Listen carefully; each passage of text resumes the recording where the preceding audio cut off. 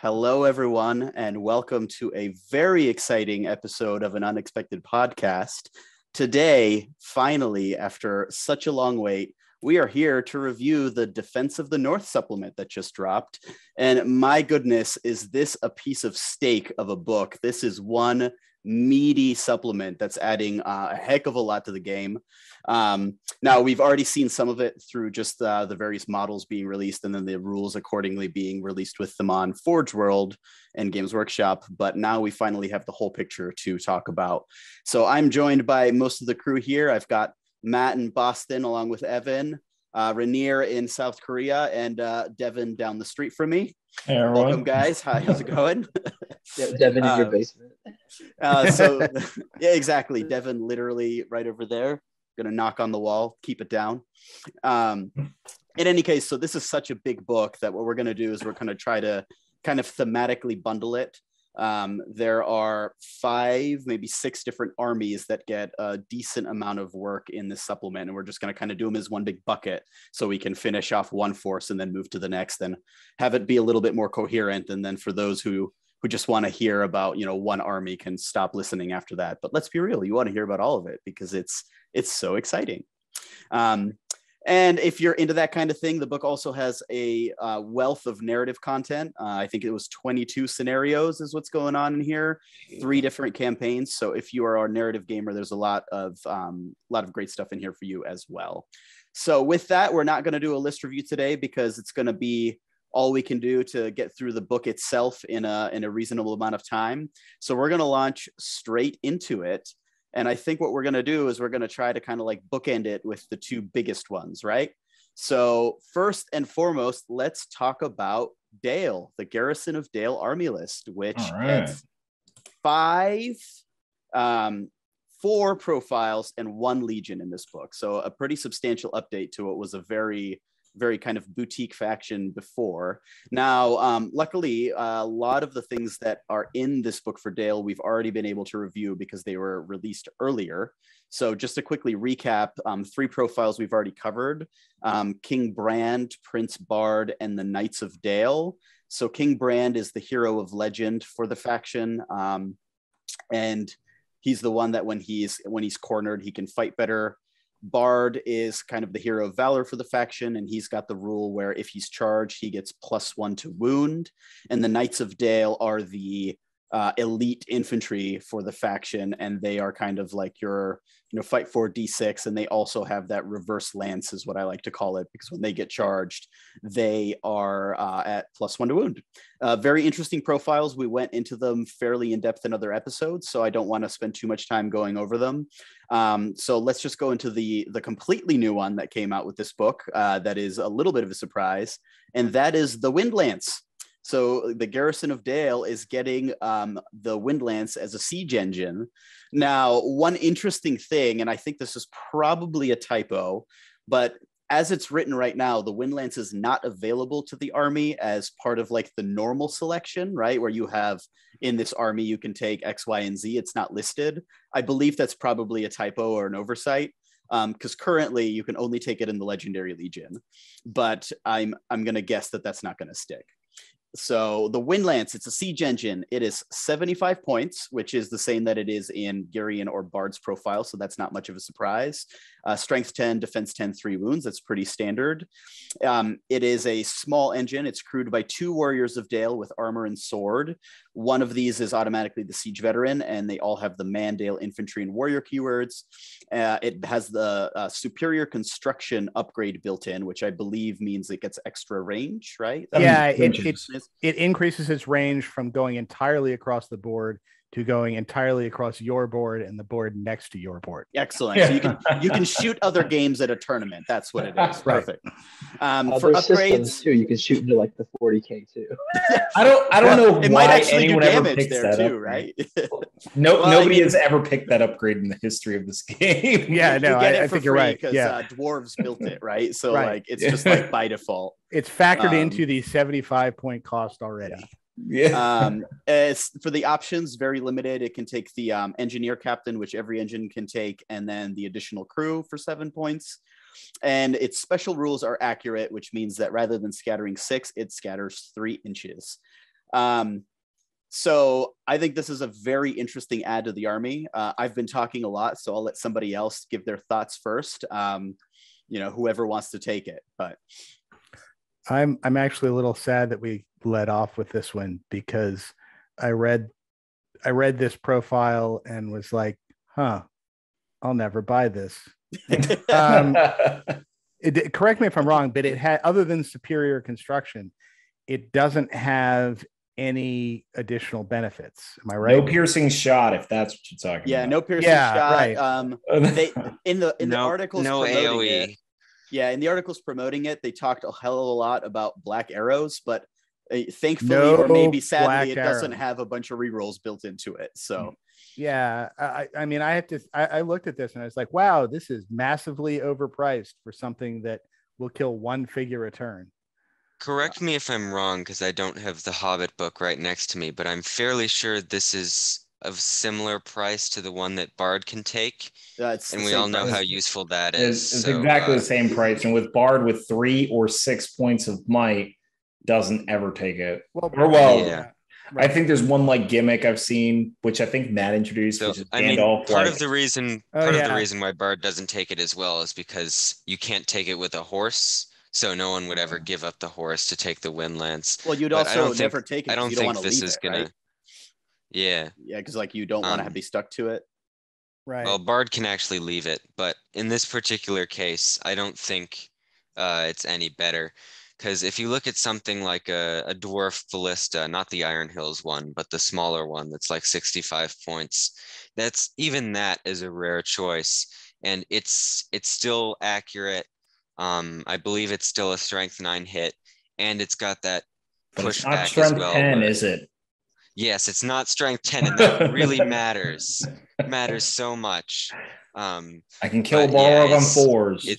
It doesn't have the pushback. So what's going to happen with this one is it's going to fail its scatter check because it only successfully hits its target on 6s. It's going to hit one model every turn.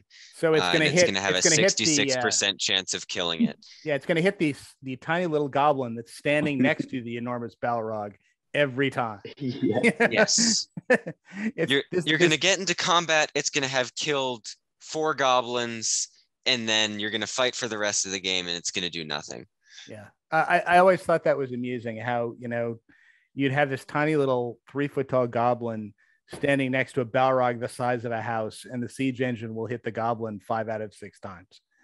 Mm-hmm. I'm not very familiar with siege engines, but somebody can correct me on this. But does it even knock prone the guy it hits? It does, yeah. It auto kills. Okay. And auto kills them if it wounds. Okay. Yeah. So it's not obscenely awful as long as you hit that 1 in 6 scatter roll. Good luck with that. I think I would have been more interested in this thing if it hit on a 3. I'm not even interested at hitting on a 3, but at least then the most accurate siege engine in the game. So it's crewed by Warriors of Dale. So with the army bonus, and we'll get to it, the Legion bonus as well, it does actually hit on 3s. So it is actually remarkably accurate, which is good. Yeah. So you only take it in the army bonus. But yeah, I mean, you would never not take it with the army bonus because then it hits on 4s and is extra crap. Yeah. I mean, this thing would be worth it, perhaps, if you got a black arrow to shoot from. Hey, why not 1? In the movies, they made it look like black arrows are in like mass production. Well, they were, right? Yeah. Right. Yeah. Like, I think what's going to happen is that they're going to have to rename the black arrow rule into something that has nothing to do with the arrow itself and more about the fact that, Bard is particularly lucky, right? Or skilled for that matter. So, yeah. Rainier, any thoughts on this? Yeah, I'm kind of just looking at it like I'd rather take 8 more guys, especially for the Dale list. Mm-hmm. You know what I mean? Like, I'd rather have like four or so more bows, spread out the troop, and 8 guys really pushes Dale over the edge because I'm seeing them as a faction close to the Corsairs. Mm-hmm. And having 42 models compared to 50, that makes a huge difference. I'd rather have the 50 over the Windlands. So that's always in perspective when looking at like things like this from a competitive standpoint. What else could you take? I think taking more guys is way better. Mm-hmm. Yeah, I think you got to put it into perspective. I would rather take around 8 more Men of Dale instead. You always look at it with what you can take instead.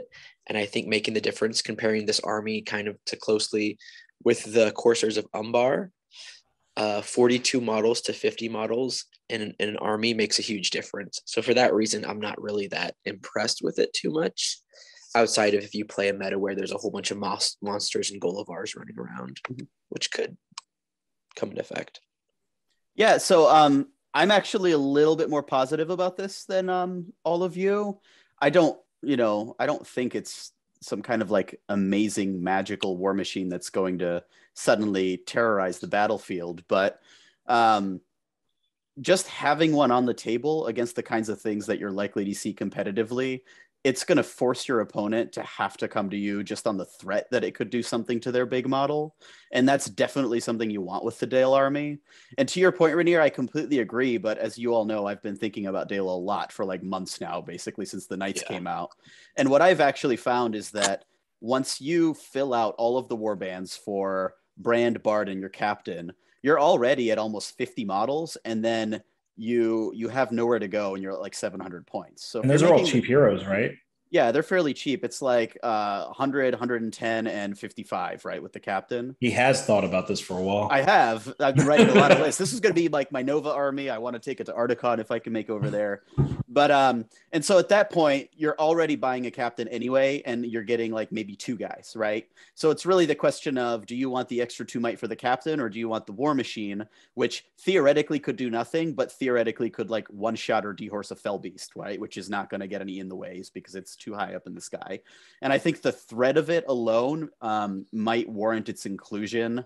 I think it needs to be tested, obviously. You might want the 2 extra might and the 2 extra marches. That might very well end up being the case.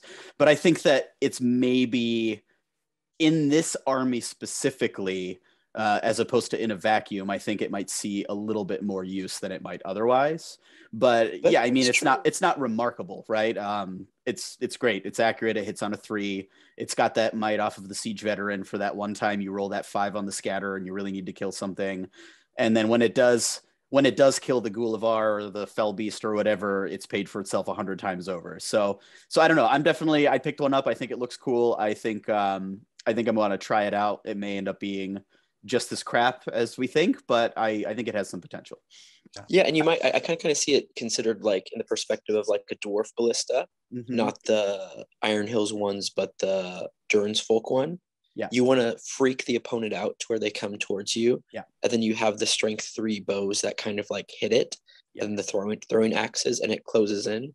I think the Wind Lance too, from that perspective, you can take that focus of like, yeah, it's gonna elevate your shoot 3 elf bows. You know what I mean? Well, it's going to give you a little bit more kind of, I don't want to say battlefield control, but a little bit, right? Where it's wherever it's parked, it's going to play a role just by sitting there and having the latent threat of being a Wind Lance. And so again, but that's only really at higher points, right? Because once you hit about 700, you've maxed out on troops, and then that last 100 points, it's, do I want the captain and a pair of guys, or do I want this Wind Lance in there? And you want people to come to you because your front line is the Knights, and they don't want to charge. They want to be charged to get their bonuses, right? So you're kind of giving them a damned if you do, damned if you don't choice. Like, sit back and get shot by a war machine and elf bows, or hit me and fight me with my, fight 4 guys that are going to get +1 to wound when you do. So it adds an interesting dynamic specifically to the Dale army, I think. And I'll give it to you for that one. Like, in a specifically Dale army, and you know more about this than I do, is a 3-up bonus on this thing. That is one reason I absolutely would take it. Is like, okay, for the 3-up you already have 50 value. Yeah, well, Rob, am I wrong on that? You said that in the no. So it's, I mean, the crew are Warriors of Dale, and Warriors of Dale get the 3-up shoot value, so it will hit on a 3 in a Garrison of Dale army or Green Alliance. And in the Legion, which I'll cover in a second. So in that circumstance, so it says 4-up. But it's kind of disingenuous then. It's not really. Well, it's the same with the Warrior of Dale profile, right? Where they hit on a 4-up, but their army bonus makes it a 3-up. So. Okay. I don't know that I'd ever bring a siege veteran. Like, we talked about might with this thing. Right. No, the siege veterans free. You wouldn't bring an engineer captain, is what you're saying. Sorry, right? engineer. No, I apologize. Upgrade a siege veteran to an engineer captain. Yeah, you wouldn't bring the 50 point. No one would ever. No one would ever upgrade a siege. No, no one ever has. No one ever will. It shall not be done. I actually, no. I've played so few siege weapons in this edition that I forgot they all have a point of might just built in. Right. So, yeah. No, you would never, and even in this army, you would not pay for the engineer captain. You'd just buy a Dale captain that would go sit behind your lines, right? You would just never do it. But, and then like at 1,000 points, you can probably get like 2 of these, and then that gets a little bit fun. It might be interesting if you're not playing it in the Legion, which we'll cover in a second again, but having like Girion and 2 wind lances and just have 3 of these on the field shooting people would be kind of a fun little list to run every so often. But so this is the most accurate siege weapon in the game, right? At 3 up shoot value. I believe so. Well, I mean, when Bard shoots it, it also has a 3 up shoot value. Sure. And has 6 points of might to make sure that it hits. And still don't use it very much. There's also, I don't know, we don't have Nick here to do the math, but I suspect the Trollopult and the siege ballista from the Legendary Legion that re-roll their misses. Mm-hmm, the assault on Helm's Deep one. Are also they have a more 75% chance to hit, and this one has a 66% chance. So those are, by technicality, slightly more accurate. But this certainly has the best shoot value of all of the siege engines. Value, right? Yeah, and one thing that like the Bard Wind Lance. Part of the problem is that you want Bard in the thick of it, mixing it up, right? Like you don't want him deployed with a wind lance and like tied to it or leaving it. Whereas this, depending on your deployment setup, you park it on a hill in the back of the field and it can just stay there and you're not worried about it, right? So that's one of the benefits, is that you're not having to kind of chain it to Bard and have Bard deploy in a weird way because of it. So the accuracy too. The accuracy reliability, like that's really good. You take Legolas just to do that, for reliability, for accuracy, to like make the opponent off guard. So again, going back to what you said, like adding that to this list with all it has. Yeah, I changed my mind. Like I think that as far as siege engines go, it's one of the more decent ones. I think it's hard to compare because we do live in a world where Assault on Helm's Deep exists, right?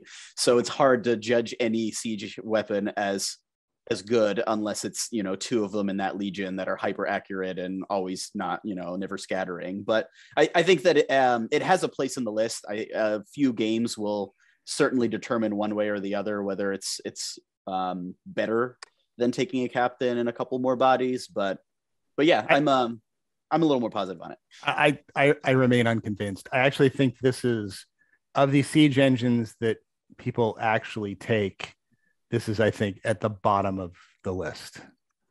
I have to see this in the army. The one argument that I can say that Rob makes convincing is the fact that after you've taken everything else and you have 50 plus troops already gone, and I haven't really mapped that out, if that's how many you get in most games. It's usually around like 47, 45, which is at a standard 7. Apparently, considering you're taking Knights of Dale at Defense 6, is pretty sizable, to be honest.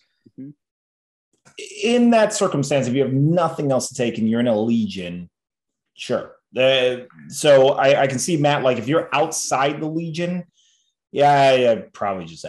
So think about how you just structured that sentence. You started it with, or you inserted in the middle of it, if you have nothing else to take, which is what is telling me it's down at the bottom of the list, because there's a whole bunch of siege engines that are out there that are things that you take before you have nothing else to take. I mean, people build armies around the Uruk-hai siege ballistas. There's a whole Legion that's built around those. People build armies around the Iron Hill ballista because it does all sorts of stuff other than just kill one figure. So that's like on the top tier of siege weapons. Well, yeah. Well, but all of them are. I mean, the Trollopult has stuff built around it. Are people building armies around the troll catapult? Yeah, not the Mordor one. We're talking. No. I'm talking the Mordor one. Got it. Oh, you're talking about. Okay. All right. Yeah. So you're right. The Trollopult from the Azog's Legion thing may be below this thing, just because it's so damn expensive. But yeah, and there's also even the dwarf ballistas. I mean, that's not if I run out of dwarves, then I'll throw this thing on the board. It actually has a use because it has the whole piercing shot thing, and it's cheaper than this thing is. I will say I'm shocked that this doesn't have the piercing shot, considering what it is. I think it's strictly because Bard doesn't. Yeah, must be, right? That's the only reason I could see it. And honestly, if you gave it to Bard would be on that Wind Lance like daily. And it just, I think it'd be serious. He would literally, that's all he would do. He'd be like, bye, girls. I don't need I'm about to machine gun. He'd be like, what's a horse? Hey, Legolas, shoot these little brats. I'm on my Wind Lance. But that's what I can imagine. I would say this before we move on to the infinite number of profiles we have in this book. Let's talk about this for another hour. Yeah, right. This is a competitive podcast. We are talking about it from a competitive standpoint. I think everyone on this podcast is a little bit, at least a little bit, enthusiastic about the fact that the Wind Lance is a thing. It's a profile. That's pretty cool. I got to admit, from the movies, it pretty much emphasized that these things were all over the battlements of Dale. So this should exist. Right. I mean, look, for all my whining and complaining, I did buy one. So, take it for what it's worth. Well, I will just say this, Matt. Your argument is correct, but at the same time, like, are you taking an Isengard ballista outside of the Legion? Probably not. And that's what I was about to say. Right? So, within the context of where you take war machines, this is one of those armies where there's a context by which it fits. It's never going to be an assault on Helm's Deep, and nor should it ever be, right? But I think it's got to roll. And I mean, here's the thing. I could be completely wrong. People will play games and they will either tell me that I'm a genius or that more likely I'm an idiot. And we will They'll be like, I'm taking captains all day long. At least it's not a Mordor siege bow. So yeah. There you go. So anyway, we are going to move on from the Wind Lance and jump into the Dale Legion, which is the next exciting thing to talk about. Now, this Legion, the Army of Dale, is essentially just the garrison of Dale minus Girion in terms of what you can take. So you can take Rand, Bard, captains, knights, warriors, and a Wind Lance. Literally the entire army list. The only restriction is that you have to take Brand, who has to be the leader, which, okay, great. Good to be the king. Yeah, exactly. You were probably doing that anyway.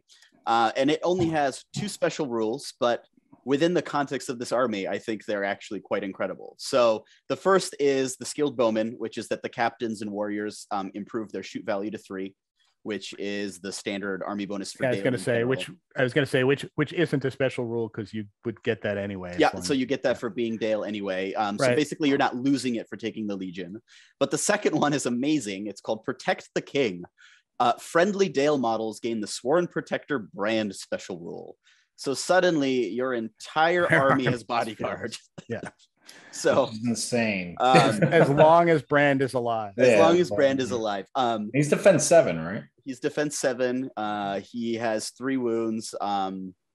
He's not the toughest hero in the game, but you're protecting him anyway for a variety of reasons. But this took Dale from good to kind of nutty, right?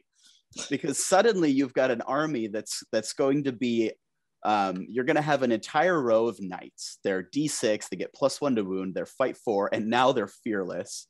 You've got 15 elf bows behind them that are hitting you on a 3 with their strength 3 bows. You've got 2 striking heroes. You've got your obligatory march captain, and then you've either got a couple more dudes or you've got a siege engine that is accurate. And then you can also fit in a banner and all of the things that you need. And it's not sexy. It's not one of those legions where you look at it and it does that one thing that is completely unique to the game. And it's like, oh my God, this is so cool. But pound for pound, it's one of the most well-rounded armies that you can take right now, right? It doesn't have cavalry, but the fact that you can get so many bows and you can put in a Wind Lance, and then you want to be charged, so it's not a problem to be static in missions where you're allowed to be static, is pretty rocking, actually, to me. I think it's really good. Yeah, and those fight 5 fell beasts who jump in the back, or any monster doing crazy things, you can be like, okay, here's 6 guys on you. I have 6 dice. We'll see what happens. If not, like, I'll kill you, you'll kill me, but we'll see. Like, without even like blinking your eyes, you could do that. That's insane. Yeah, I think there are going to be a lot of games, like especially against like mass ring wraiths or something like that, where the first thing you're going to do is like have a bunch of your guys dig a hole in the ground, throw Brand into it, and then like pile a whole bunch of dirt on top of him so that nobody can get to him. Brand suddenly becomes a crewman for the Windlance way in the back. Yeah, that's right. Yeah. I mean, just by existing, your entire army being fearless, and then you still have Bard, who's arguably the better fighter anyway, mixing it up in the front line. It's so good. And it just as a reminder to anyone who doesn't have this, like Bard, do we have his, like, do you remember what his profile is specifically? Yeah, I mean, I didn't want to go over him too extensively because we had already reviewed him on the podcast, but I've got him if people want to hear. So we don't have to go, I guess, into anybody already. So here's the summary. He's fight 5, 3 attacks, and he has the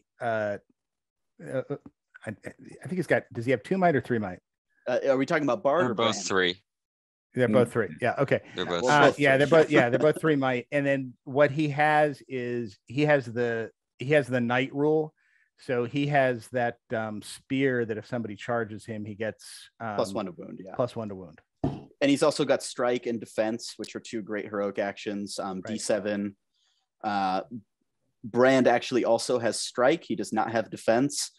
Brand also has a standfast of 12 inches, which when you're sworn protectoring him is absolutely irrelevant, but still kind of cool.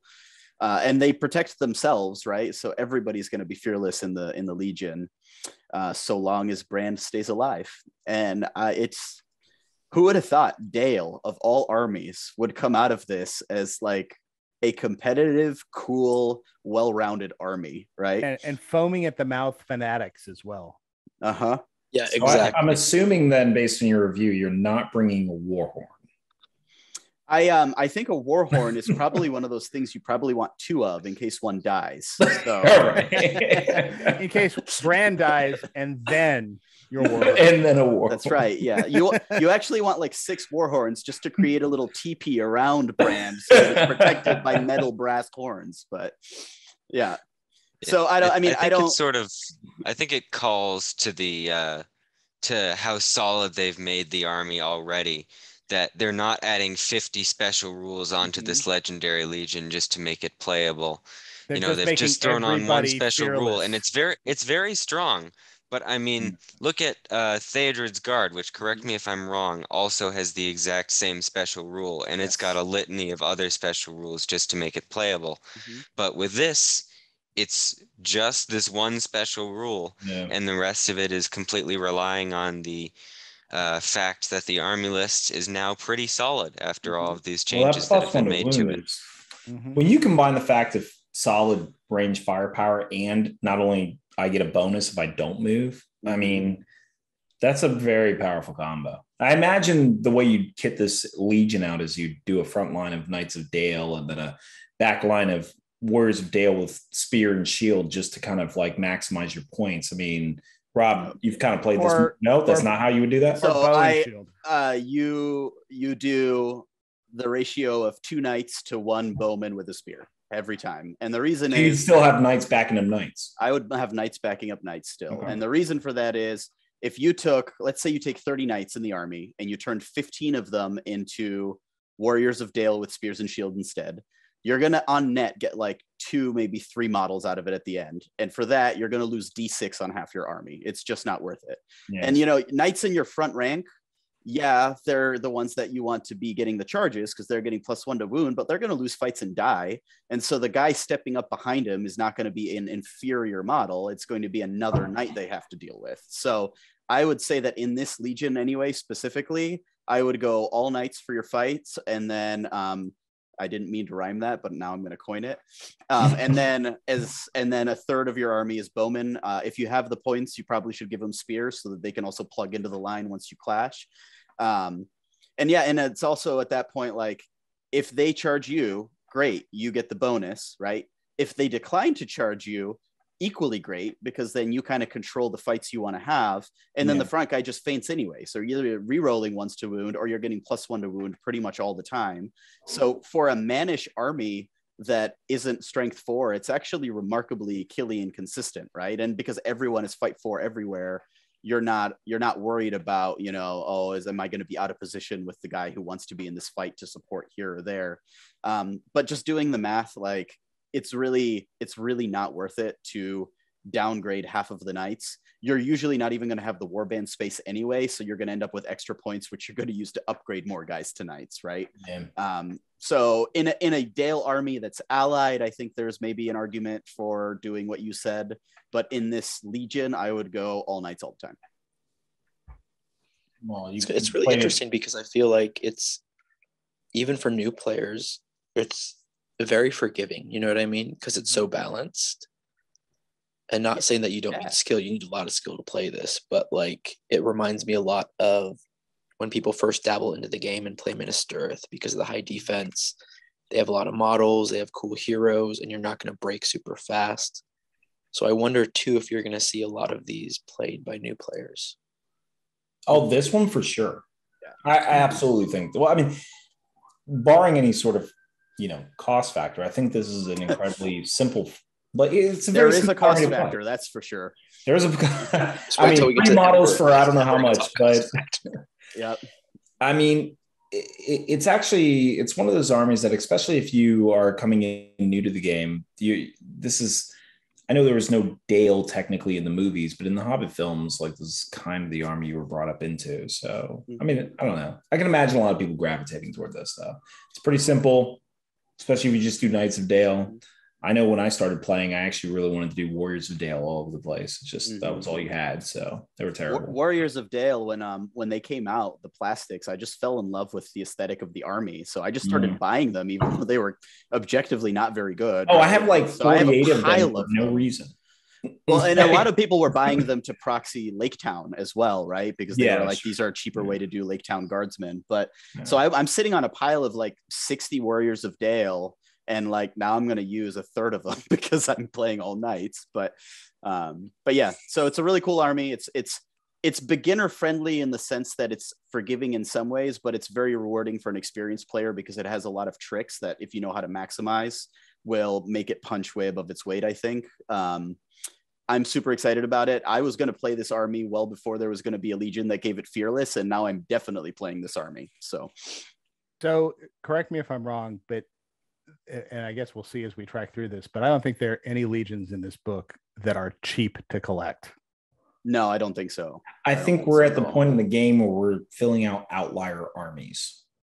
Yeah. So part of the reason is most of these forces are new to the game for the first time ever, never existed, right? Yeah. And because they're coming at the time when the Middle Earth is basically being produced predominantly through the Forge World range, and therefore coming out in resin, they're going to be way pricier than the old plastics. All of these armies require Forge World stuff to make them work. And in some cases, and I think this is one of them, it requires Forge World stuff in quantity. Correct. I agree. And some might hear this and say, well, Easterlings are old, but the fact that the pikemen were only in blocks of 4. Yeah, well, wait till you actually see the price tag on Dragon Emperor, which we'll talk about when we get there. Yeah, and now that you have actual models for Black Dragons, and you know there will be places that require you to use them, that could get pricey. So I think people are going to be proxying those. I really think that you're going to be coming to tournaments and everyone's going to have black cloaks, and everyone be like, "That's my Black Dragon." Yeah, we'll talk about when it comes. I agree with you. We're gonna probably end on Easterlings because I think that's the biggest like bomb going off in the meta. But we'll definitely get to that. So anyway, that is Dale. I am very excited about this army. I think all of the additions have been very impactful. And unless anybody else has any other thoughts, I think we move on to Erebor. Yeah. Want to go to that? And like we said, if you have any thoughts of the competitive nature of all the other models, then we have multiple other reviews on them. So.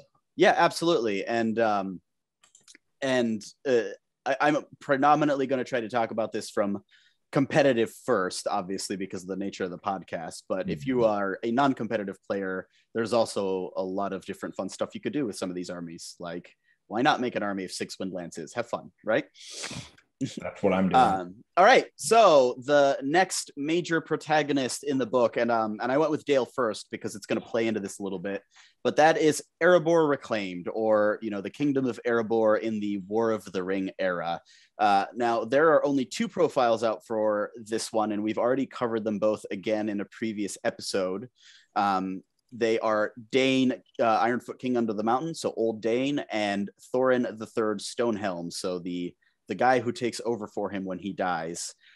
Old Dane, for people who have been in this game for a while, is essentially identical to the original Dane profile that came out way back in the day before the Hobbit movies created Pigadane. And we can talk a little bit more about his rules as we talk about the Legion that he's in.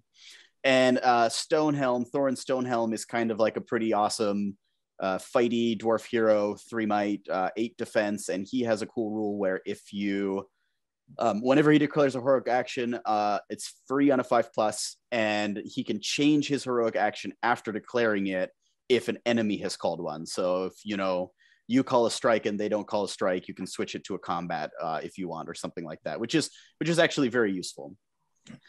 So there are no new profiles for Erebor beyond that, but there is 2 kind of big changes. The first, and this is kind of important to make the army playable, is that they amended the army bonus for Erebor Reclaimed. So now Dane counts as Thorin for the purpose of Dubakar. So basically he becomes a 6-inch banner in his army, which is great because now it is not a completely worthless army bonus if you're taking Erebor Reclaimed without Thorin. Plus, you can never afford the banner if you're taking Erebor. Yeah, that's exactly right as well. To be fair, even with Thorin, the Erebor Reclaimed army bonus is utter garbage because in that version, the Iron Hills warriors aren't Erebor warriors, so they don't benefit from the banner. Yeah. Now, in this version, they all get the Erebor keyword specifically. It's part of Dane's changing the army rule, basically. So if you take Dane, they all become Erebor, and so they all count him as a banner within 6 inches. So it's actually useful. And it goes a long way towards when Dane, was first shown for his rules. I think a lot of people were thinking that's cool, but he's kind of underwhelming for his cost compared to his younger self, essentially, and other options you can take. So this goes a long way toward making him a much more valuable piece if he's going to be a 6-inch banner for your whole army. So that's cool. I think that's a nice little bit of cleanup that I think probably a lot of people expected to happen, but it's nice to have that actually happen.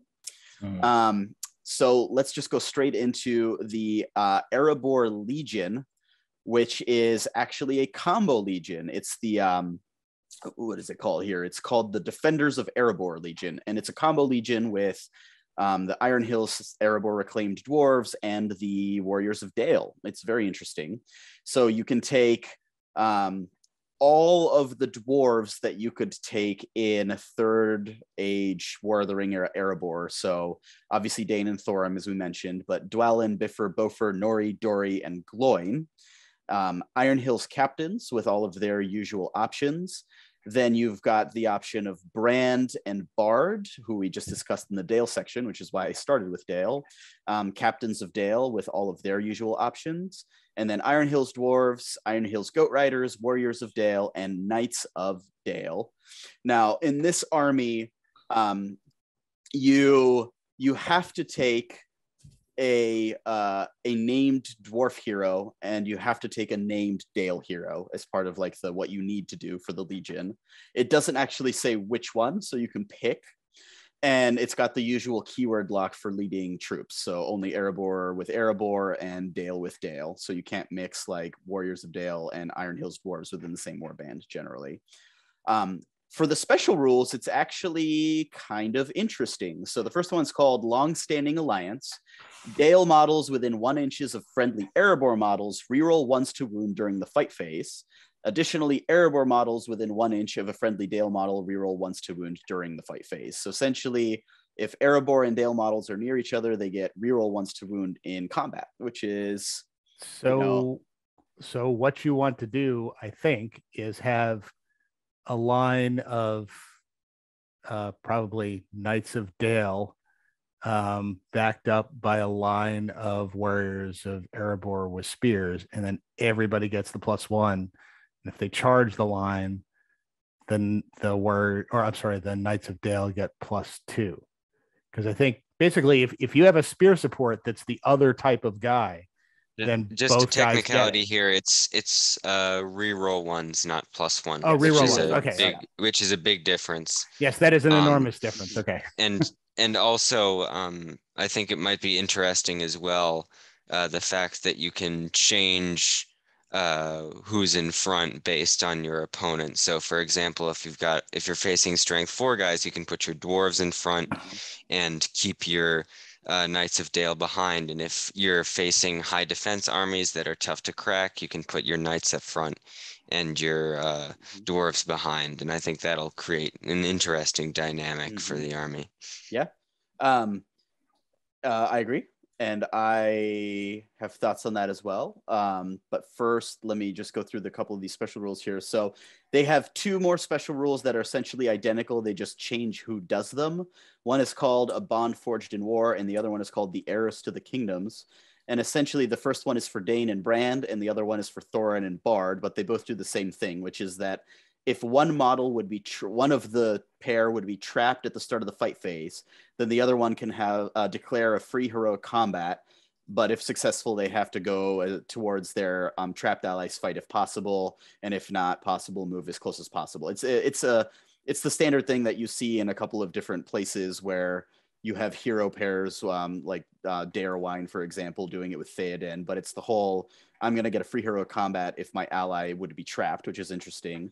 And then the last rule is royal bloodlines. Before we do that, can we just talk through this rule to make sure that I want to make sure I understand the concept of trapped at the beginning of the fight phase. So I think, as I understand it, that would not be triggered if, say, a model is charged by cavalry, because at the beginning of the fight phase, he's not trapped. He's only going to be trapped if he loses and gets knocked over. Yes, I agree. All right. But I read it as if they would be unable to essentially back up for whatever reason should they lose the fight. That's how I read it. So that does not mean if you've got like a single rank of spear support that you're trapped, because you at least, even though you could say, I'm just not going to back up and trap the guy, at the beginning of the fight phase, you're not necessarily trapped. Correct. This is such a confusing thing. Well, and another place that it would apply is if you were prone, you're automatically trapped if you lose the fight. If you're prone, right. If you're prone, it auto triggers. And you can also make yourself trapped during the course. If somebody charges you, if you bring like an extra rank of guys in behind so that you can no longer back up, you can basically trigger this heroic combat ability if you want to do it. Correct. Yeah. Okay. Yep. And then, so the last rule is very simple. Friendly models within 3 inches of Dane, Thorin, Brand, or Bard count as being in range of a banner. So basically, every single one of your main named heroes is a 3-inch banner for all their troops. So those are the Legion rules. I think this is actually a pretty interesting Legion that you could build a couple different ways. You had already talked about kind of the 2-step with knights and dwarves. I think just doing a line of Iron Hills dwarves in kind of like a half cube, and then filling in the center with Dale Bowman with spears, so that you get the Iron Hills front rank, which is a superior, and then you still get the rerolls for everyone, and you still get 3-up shooting throughout your army, or elf bow shooting is another way you could go with that one. Though I really like the idea of just making it all combat all the time and just like loading up on combat profiles, but yeah, interesting little army that I will definitely need to think about more to wrap my head around.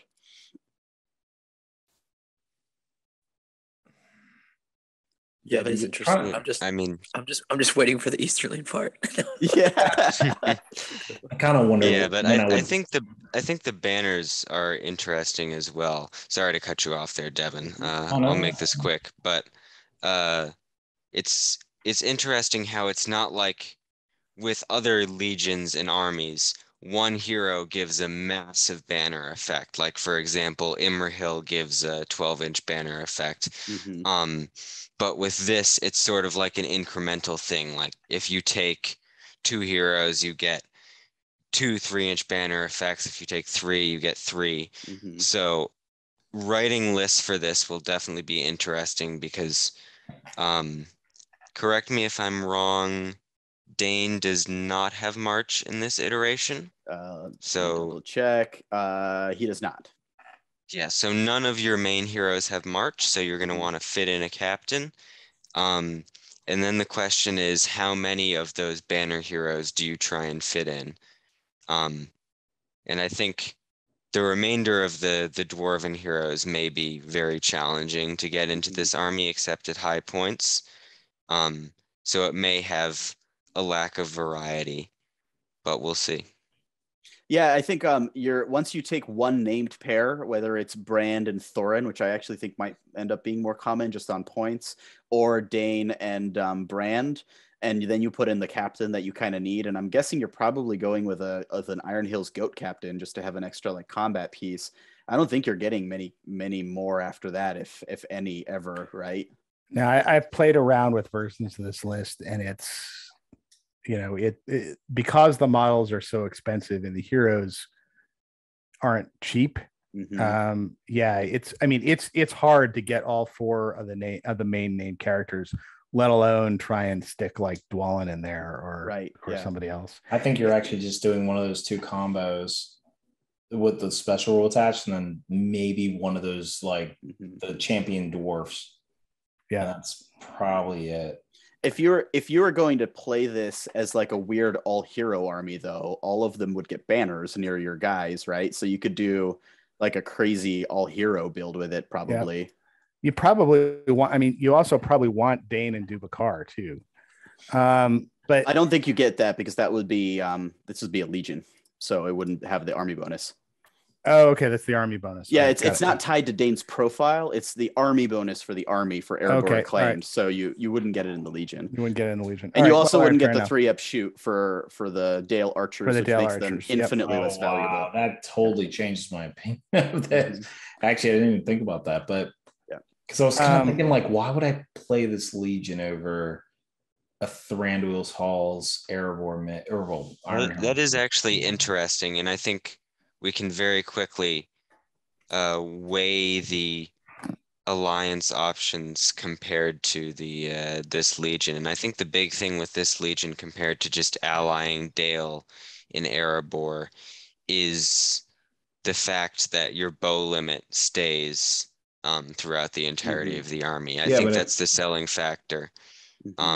Because Dane provides that banner anyways with the army bonus for the dwarves, and your shoot value increases for the Dale models. So I think it's just the number of bows in this Legion is better. So I think if you're running this Legion and not running max bows, I think you may be making a mistake with that. You said your shoot value increases. What states that? It doesn't increase in the Legion. Yeah. So therefore, if it doesn't increase, then I'm like, if I were to play a normal army of Iron Hills, I'm kind of wondering if I'd rather be afraid of 6 crossbows or in an Iron Hills ballista versus like a handful of these shooters from Dale. Like it just you could actually, well, in some circumstances, what you may want to do is have front rank of Knights of Dale and then second rank of crossbows with spears of Iron Hills crossbows. I think that's interesting. Spears. Yeah. I'd almost feel like that'd be a better way to play. It's like almost like you're trying to play Dale with Iron Hills support, but you wouldn't get a lot. You get their cavalry and you get their guns, crossbows, and you'd get access to some of the dwarf heroes, which hit a little bit harder than the Dale heroes. But my mind is now whirling with the possibilities of like how to use this heroic combat rule. Like ideally what you'd want to do is you'd want to have like Bard and Thorin like fighting next to each other so that the combat of one of them effectively traps the other, right? So you wall one guy off and then you put Thorin into you send in Bard and then you kind of wall off around him on one side, and then on the other side you put Thorin, and Thorin then gets the heroic combat. Yeah. And then he can go and he can then do his heroic combat and either back out of there, thus freeing Bard, or kill somebody and move, thus freeing Bard. Mm-hmm. So you create the trap, and then you solve it with the heroic combat that the trap creates. Yeah. So one thing, one kind of like synergy that gets even better in this Legion, what I like to do with Dale a lot with Brand. So his special rule is if he would be trapped, then he can reroll 1 dice to the dual roll and 1 dice for the wound roll, right? So it's actually makes him a much better fighter. So with him, what I like to do is you put him in the front rank, you have a normal spear behind him, and then you float a banner behind him. And if it's a fight that he's likely to be okay in, you deliberately trap him with the banner so that he's re-rolling 2 dice to win the fight and gets 5 attacks, and then re-rolling to wound if he's not going to be threatened if he loses the fight. So if you do that in this Legion, you then also get a free hero combat off of Dane. So you're getting a lot more action economy, right? Where you're like selectively juicing up a Brand in order to also get heroic combats off of Dane. And everybody's getting, banners everywhere. So you've got a pretty good chance to roll those 6s that you need. Mm-hmm. So that's one trick in this Legion that gets a little bit better. It works great in Dale, right? And here you just get a little more for it. Now my question though is, would you guys, because I'm trying to again compare this to the Battle of the Five Armies. I feel like the Battle of the Five Armies brings a little more than this does. Am I off? You mean just allying that? You mean just allying Iron Hills with elves and stuff? Yeah, I think probably. I can't see Thranduil's Halls and Iron Hills being not played over this. Like I'm just like kind of like just from a competitive standpoint, and so this almost seems like you're trying to hoard out a little bit more. And that's, so this does give you. I think this does give you this may give you a bigger army. It will certainly. It does give you a bigger army over the grand scale of it. Like it. Yeah, and I mean, you get things like free banners, which are gonna, get you even, an even bigger army. Well, and your whole army should be rerolling 1s to wound as well, right? If you're positioning well. If you're playing it right. Yeah, I just feel like reroll 1s to wound, because the Knights of Dale, you're going to be playing Knights of Dale, which are arguably the same price of elves. So it's kind of shaky on whether or not. So realistically, the reason you're getting a bigger army is because you're not playing Thranduil. You're getting cheaper heroes in general. Yeah, exactly. And you're also, you got to pay 25 points for that banner in the Erebor Elf Alliance. Which actually counts as a banner for several missions. Well, it does count as a banner for several missions, but in this one, you're going to get at least 2 of them, and potentially 4 of them. So I don't know. I would have to do the math. I would have to sit down and do the math. Yeah. On this.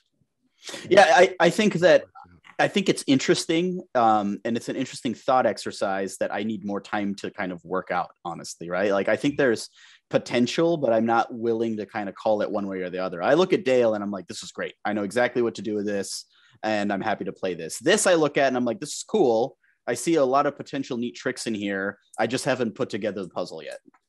Yep. Yeah. Cool. Any other thoughts on Erebor before we move on? This requires play testing. I mean, otherwise I wouldn't. Yeah. I think too. I think this requires like multiple tournaments to see what you can fully get out of it, and you'll probably learn more as you go. Yeah, that makes sense. Okay, so we are going to move on to the next list here, which is incredibly exciting, if only because it has never existed before in the game outside of, I think it was like a throwaway line in one of the Legions of Middle-earth books or something. Of course, we are talking about the Beornings, a brand new faction in the game. The models were recently previewed, so it to clarify for new users, it's not actually a faction; it's a legion. But for all intents, so it's not a faction, but you can play it outside of the legion. It is possible to play it outside of the legion. So can it ally? It can. So why don't I go through it and then we'll talk about it? So no, why don't we just ask you questions and I would rather bombard Rob with questions. I hear the peanut gallery, but I block them out. Mute. So we got 2 new profiles and 1 legion. So again, a pretty like small amount of additions that are going to make a outsized impact on the game though. So we obviously are going to start with the big guy. We're going to start with Grimbeorn, the son of Beorn. And he is, we're going to go, this is the first profile we kind of have to actually cover because it's really new. Grimbeorn is a man Beorning infantry hero of valor. He costs 200 points in his man form. He's a movement 6, fight 5, shoot 4, strength 5, d5, 3 attack, 3 wound, 6 courage hero with 3 might, 3 will, 3 fate. Comes stock with a hand and a half axe and a great bow. Has heroic strike, strength, and defense. Is burly, fearless, resistant to magic, and has woodland creature. And then he also has the skin changer rule, which is essentially the same thing as Beorn, where you roll a d6 on a 4+, you can transform into a frickin' bear, which is the coolest thing ever. And he also has Leader of the Beornings, where only bear and Beorning models may benefit from his heroic actions or stand fast. As part of his profile, you can take, if you take Grimbeorn in your army, Grimbeorn and his Beornings are green allies with Halls of Thranduil, and then they're yellow allies with the rest of the world, basically, right? So anybody who's relevant, so not like Numenor and all of the ancient armies, but all of the armies that would have existed at the time are yellow allies with them. Should you take? So are they not yellow allies with Hobbit armies? I'm not sure. The Shire, yeah, it says that the Shire is in there. Hobbit era armies. Is Hobbit my era question. Armies? Yes. Yeah. I think so. Oh, Hobbit era. Yes. Yeah. Like Army of Lake Town and those types of armies. Well, Erebor Reclaimed. Yeah, Erebor Reclaimed, Dale, right? So no. Then to answer your question most specifically, no.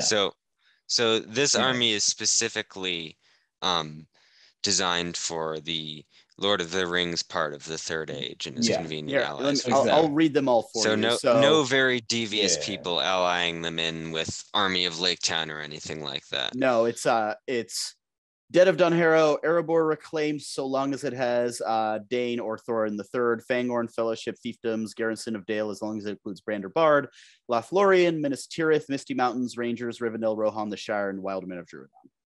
And then obviously Halls of Thranduil is the only green ally, so they can have a bear in the Green Alliance. Everybody else gets yellow. And so he obviously also transforms into a bear. The bear works just like Beorn, where the stats change, but the wounds and any like might, will, and fate you've spent carry over as normal. Keeps his heroic actions, strike, strength, defense. Remains burly, fearless, resistant to magic, terror, woodland creature. But not berserk, right? But he does not have berserk. Yeah. He does have the brutal power attack where he bear hugs you to death. So instead of striking, you immediately do a strength 10 hit. If it's successful, you do it again, and you do it again until they're dead or you fail, which is one of the coolest special strikes ever, where you just give a really loving hug to someone until they die. Or until you roll a 1 or a 2, which is usually pretty soon. So and he in bear form is pretty much the same stats as Beorn, except he's only fight 7 instead of 8. Strength 8, D8, 3 attacks, 3 wounds. So, a bear. But not a berserk bear. He's more of he's more of a contemplative bear. That's right. He likes to think a little bit more about the people he is eating for snacks. Yes, so. He is a bear of slightly more brain. This is great. You now have hey boo boo, the 2 bears running around together. So Rob, is there any disadvantage or differences between Grimbeorn's bear and Beorn's bear, other than the so no berserk. He's 1 less fight. I have to actually look at Beorn's bear to make a direct comparison. There's no other differences. It's just Beorn's bear is fight 8, Grimbeorn is fight 7 and Grimbeorn isn't Berserk. And another mild change in the man form is Grimbeorn has a great bow. Beorn does not have a ranged weapon. Yep. So that's pretty cool. A bear is a bear. Anybody who knows Beorn knows Grimbeorn, more or less. Oh, sorry, my dog just ran into the room, so he's gonna sit down next to me and be quiet. Right there, you go, buddy. My dog named Gandalf, by the way. That's how big of a Lord of the Rings nerd I am. And coming along with Beorn are the Beornings. You liked half trolls. Now you can have half bears. So they're 20-point infantry models. They have a meaty stat line. Fight 5, shoot 4, strength 4, defense 4, 2 attacks, 2 wounds, courage 5. They come stock with a hand and a half axe and a dagger, and can swap their hand and a half axe for a great bow for free. They are burly and they are woodland creature, and they have the followers of the bear rule, which means that while within 6 inches of a friendly bear model, they count as being in range of a banner. So yeah, essentially they're like slightly less durable, but slightly killier good guy half trolls. And I'm just going to go ahead and read the Legion, because I mean the army and the Legion are pretty much going to be synonymous, even though you theoretically can't play them. So the Legion is both bears, Beorn and Grimbeorn, and Beornings, not much more to it. If it includes both bears, then Beorn will default to the general instead of Grimbeorn, because they're both heroes of valor. And friendly models may benefit from Beorn's heroic actions and his stand fast, because he also has that rule where nobody can benefit from his stuff. Yeah. And then the special rules are quite phenomenal if you like bears. So great resilience. Who doesn't like bears? And who doesn't like bears? Hey, boo-boo.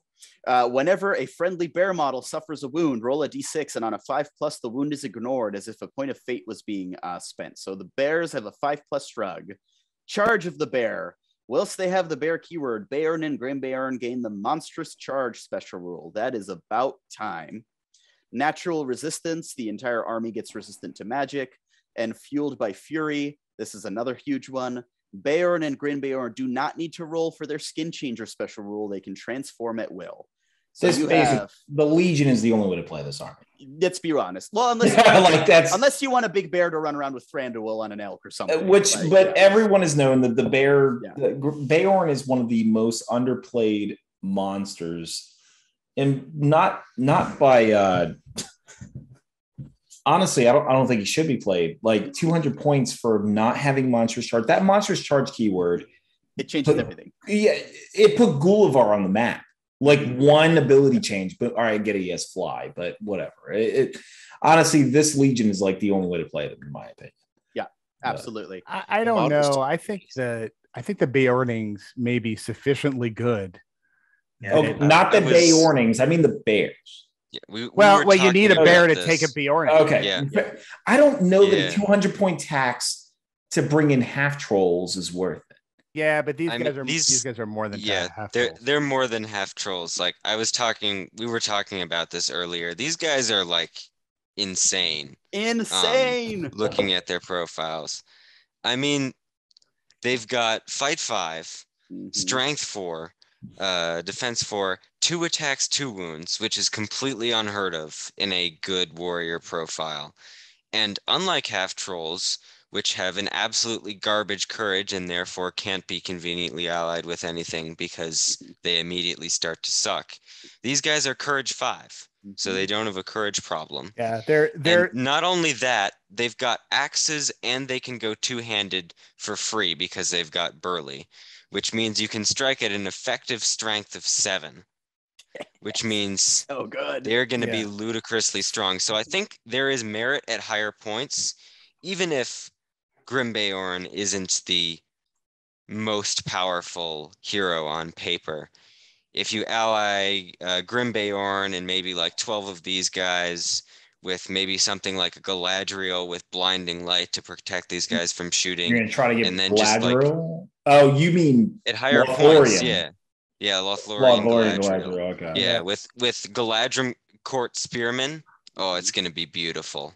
Well, or even pike guys with the fight 6, even just put Minas Tirith spearmen behind them, and you're probably doing just fine. I mean, because Grimbeorn's Grim Bjorn with these guys allied in doesn't have. I mean, he doesn't have the monstrous charge, but he also doesn't have a lot of the other things that kind of made Bjorn a bad idea. He doesn't have Berserk. He's not going to be going off into space. His heroic actions can actually affect the other Bjornings. And his fight 7 is good enough. Not an alliance. Can he in an alliance? Yeah, I think he's got. Isn't his, it does say Bjorning models. Okay. Yep. Yeah. All right. Yeah. So Beorn can't outside of the Legion. Grim Beorn can as part of his profile. Right. Yeah. So, and I mean, let's face it, he's still, fight 7 and, strength 8 and, has all the other bear stuff that goes with him. So, when you call it a 200-point tax, I think you may be underselling it a little bit. Yeah. He's not exactly a 200-point paperweight, but I just feel like when you can tie up a big base model like that, the fact that, yes, he has monstrous brutal power attacks and such, so I'll give him that. But I just the Bjornings are significantly undercosted, and I think it's because you're required to bring a 200-point model. Yeah, no, I mean, I think that's right, but I think it balances out in the end. Yeah, I think if the Beornings had a rule where you could like take them without a leader at a certain warband size, way underpriced, right? Yeah, way underpriced. Yeah, and so for sure, absolutely. And here's the thing: I'm absolutely tempted to bring these guys. I mean, Evan's analysis is right. I mean, the effective strength 7, they will be gunned down. Obviously, everybody's shooting, but 2 wounds. I mean, we'll give it to some durability there. So here's a curious question about them, though. Great bows. How many of those are you sacrificing +1 to wound for? Oh, that's tough to say, and it's possibly none, honestly. Yeah, it may possibly. It depends. It depends. So it depends if you're allying them or not. I think in the Legion you take the bows. I think because you're going to have plenty of other guys around who are not going to have the bows. I think outside the Legion you may just be taking none of these because you rely on your other guys to do the bows. But this may be one of those situations where you have like your group of Minas Tirith guys with shield and spear who like march up in the front rank, and then these guys basically on the turn that they go in, these guys charge through the spearmen, and the spearmen come in behind. So you got your defense 7 guys in front to take the shots until you close, and then these guys kind of charge through gaps and into the enemy army. Yeah, so obviously I'm over the moon about Dale, but I am absolutely obsessed with this army too. This is such a cool way to do Beornings. It's such a unique army. They've got utility for allies, but you're right, Devin, you're probably playing the Legion more often than not. And I know a lot of people are saying that, oh, well, shooting meta, this, that, and the other. And it's not wrong. They're only D4, but even in like a really worst case scenario where you're running into like 18 Corsair crossbows, on average, they're killing 2 of them a turn. If you're getting 1 or 2 turns of shooting and you've got 2 angry bears that are still running at you, and these guys are going to close into combat, they're going to shred you when they get there, even if they've lost 4 or 5 guys. And in the Legion at 800 points, you're getting both bears and 20 of them. So I think that their durability is a lot higher with that 2 wounds than and the fact that they have woodland creatures, so they can like hug through trees and stuff on their way in. They're a lot more durable than they appear on paper. And then anything they touch is just going to be a red mist within no time, especially when you've got 2 hungry, monstrous charging bears coming in and throwing stuff around and bear hugging and disrupting the line. And oh, this is going to be so much fun. I am so excited. Yeah. But again, very pricey army because it's all Forge World. It's all Forge World. And by the way, I think Evan's idea of like putting them in an army with Galadriel is another 100% way to go. Completely agree. I with mean, you. she can take 18 guys, so you don't have a huge hero tax. So I was looking at an army. I think it was 1,000 points because at 800, I looked into it, and it's challenging to get. You get like mid-30s model count, which isn't the best. But 2 wounds goes a long way. Yeah, I mean, but at like 1,000 points, like you can take Galadriel. you can take a warband of Grim Beorn and like 12 of them. You can fill up Galadriel's warband with the Galadrim court guards, get the fight 6 in there, and then you just take a couple of warbands of Minas Tirith and spam out on guys, and you've got like low 40s, mid 40s model count with a front line of them. And I think that could have some merit. I'm eager to experiment with some Shire armies. Yeah, why not? I'm going to throw them in with some hobbits and block bowfire with with bodies. Just glue hobbits to the bear. Yeah. Right. Well, no, I mean, I just had this image of like the Bjornings, like each picking up a hobbit and like holding it in front of them for the enemy. I mean, why not 2 hobbits, one in each hand? Just like strap hold one them to each arm. sideways. Yeah, that's right. It's like the perfect match for them, right? Because either they hold them up to take the arrow, or they snack on one because they're bite-sized for them, right? There we go. Or they just raid their honey in like food stores. So it's perfect. You know, I honestly wish it would work. The lack of heroic march means the army probably wouldn't work, but still, I'm like, it's gonna be a fun experiment. Yeah, the lack of march is probably the biggest weakness you have for pure Beornings, but I still think they're going to be a lot better than people are giving them credit. I think they're durable. I think they punch hard, and I think they're just going to be incredibly fun with those 2 bears running around. So yeah. Fun factor is definitely an all-time high with that. And you know, just cool factor of this has never existed in the game before. So 100%. You know, kudos for bringing in something completely new we've never seen and making it exciting. I will say for this entire book, biggest shock of the book right here. So for me, yeah, for sure. The like Beornings, that wasn't hinted at, wasn't like suggested at all, and you would have thought that would have been a big thing. There would have been like, by the way, we might get bears. Yeah. So that's actually I think it's one of the best looking models too that are being released, especially the Beornings. Like I know some Easterling players who might disagree, but I don't know. Yeah. it depends how much you're into heavy metal. Yeah. Norwegian heavy metal. Yeah, that's right. Yeah. Well, Devin, I think you said it best when you said biggest shock of the book. It's an excellent segue for what I feel obligated to cover next. So before we go into this, do we just want to get rid of the easy stuff first before we get into the big thing, or? Oh, so we've still got Lothlorien and Mordor to go through before we hit Easterlings, if that's what you mean. Oh, I don't think Rob was talking about the Paladin. The other shock. I was we gonna say we can edit this part out, Devin. No, I'd say that the biggest shock of the book, beyond the fact that Beornings showed up, is the fact that Lothlorien basically didn't show up in their own book.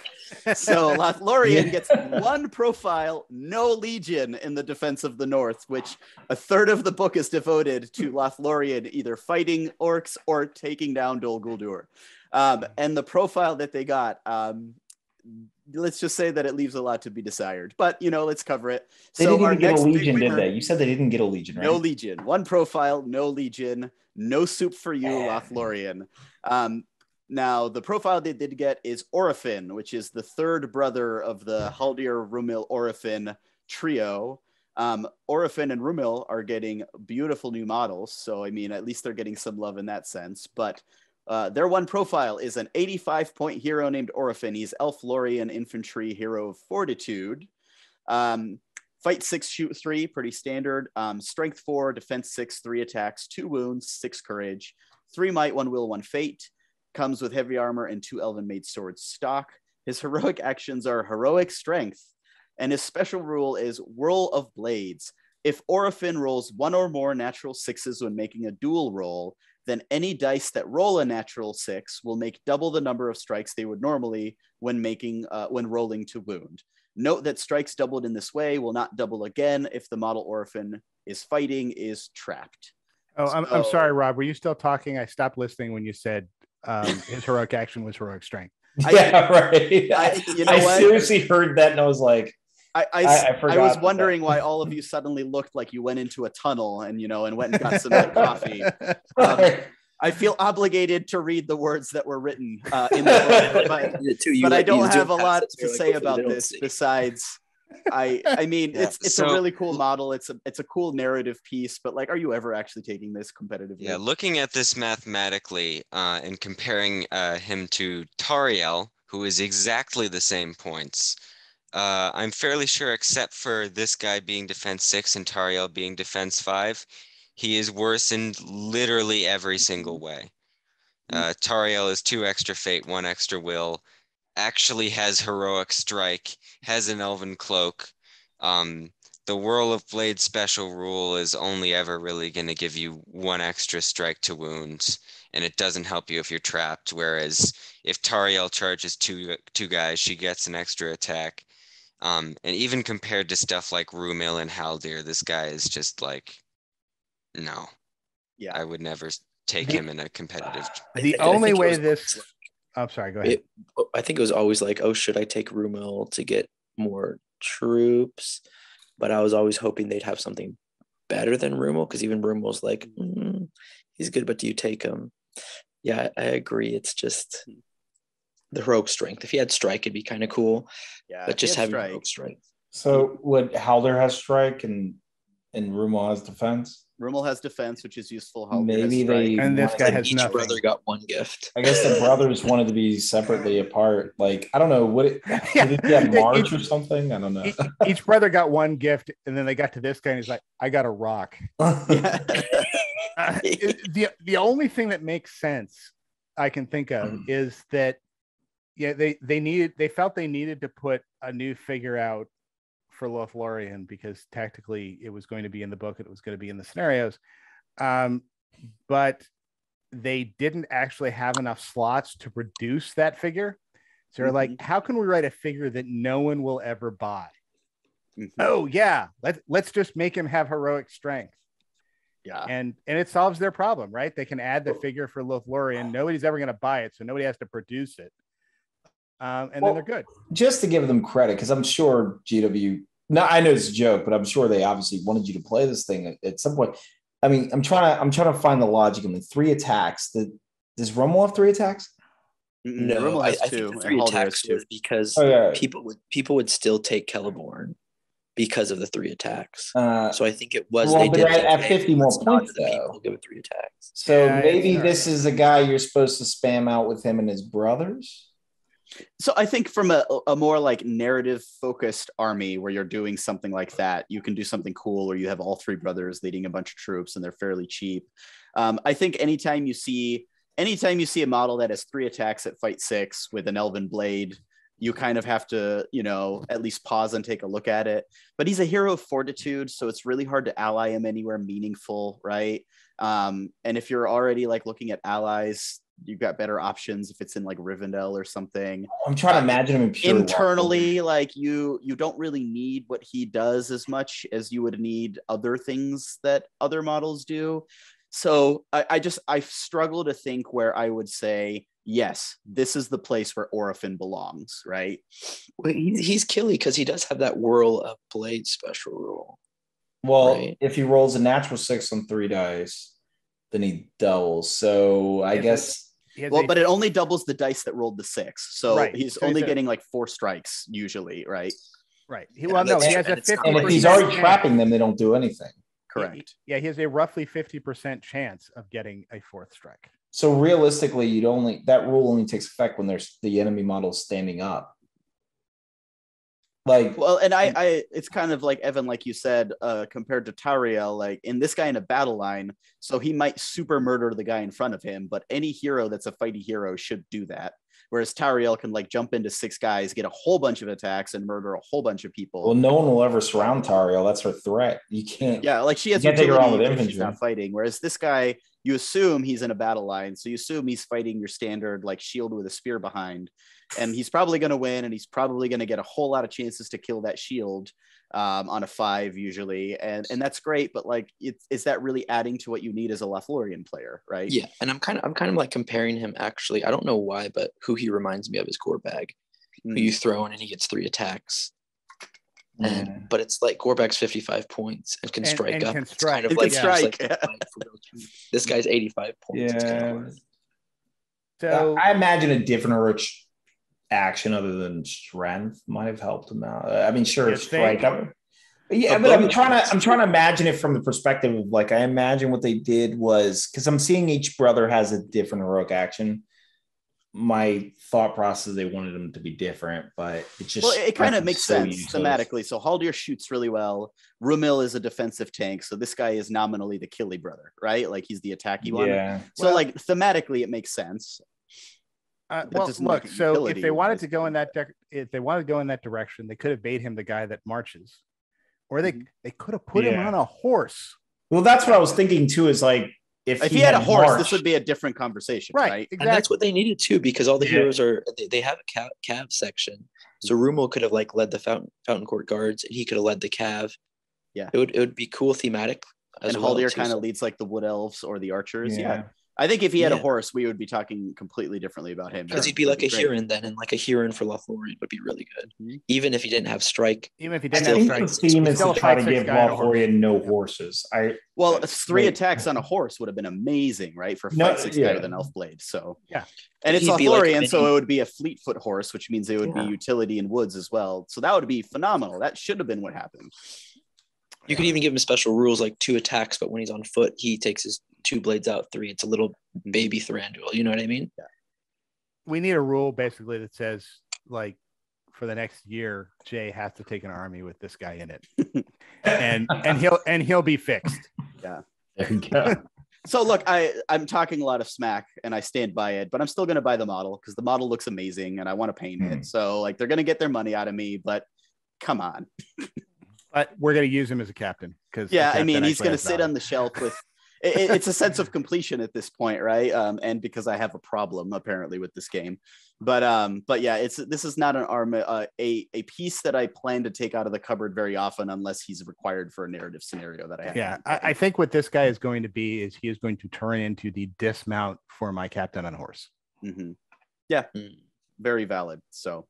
And he does come. He does come in a pack with Rumil, a new updated sculpt for Rumil. So since Rumil is impossible to get now, you're going to probably buy him anyway if you want Rumil. So it's unfortunate, I suppose, just because out of Rohan at War, The Fall of the Necromancer, and this book, Defense of the North, it's like all 3 had a potential for Lothlorien, and we got 1 profile in there. Yeah. So what it is we finally got the Easterlings like taken out of the basement and dusted off, and then they took Lothlorien and they put it down in the basement.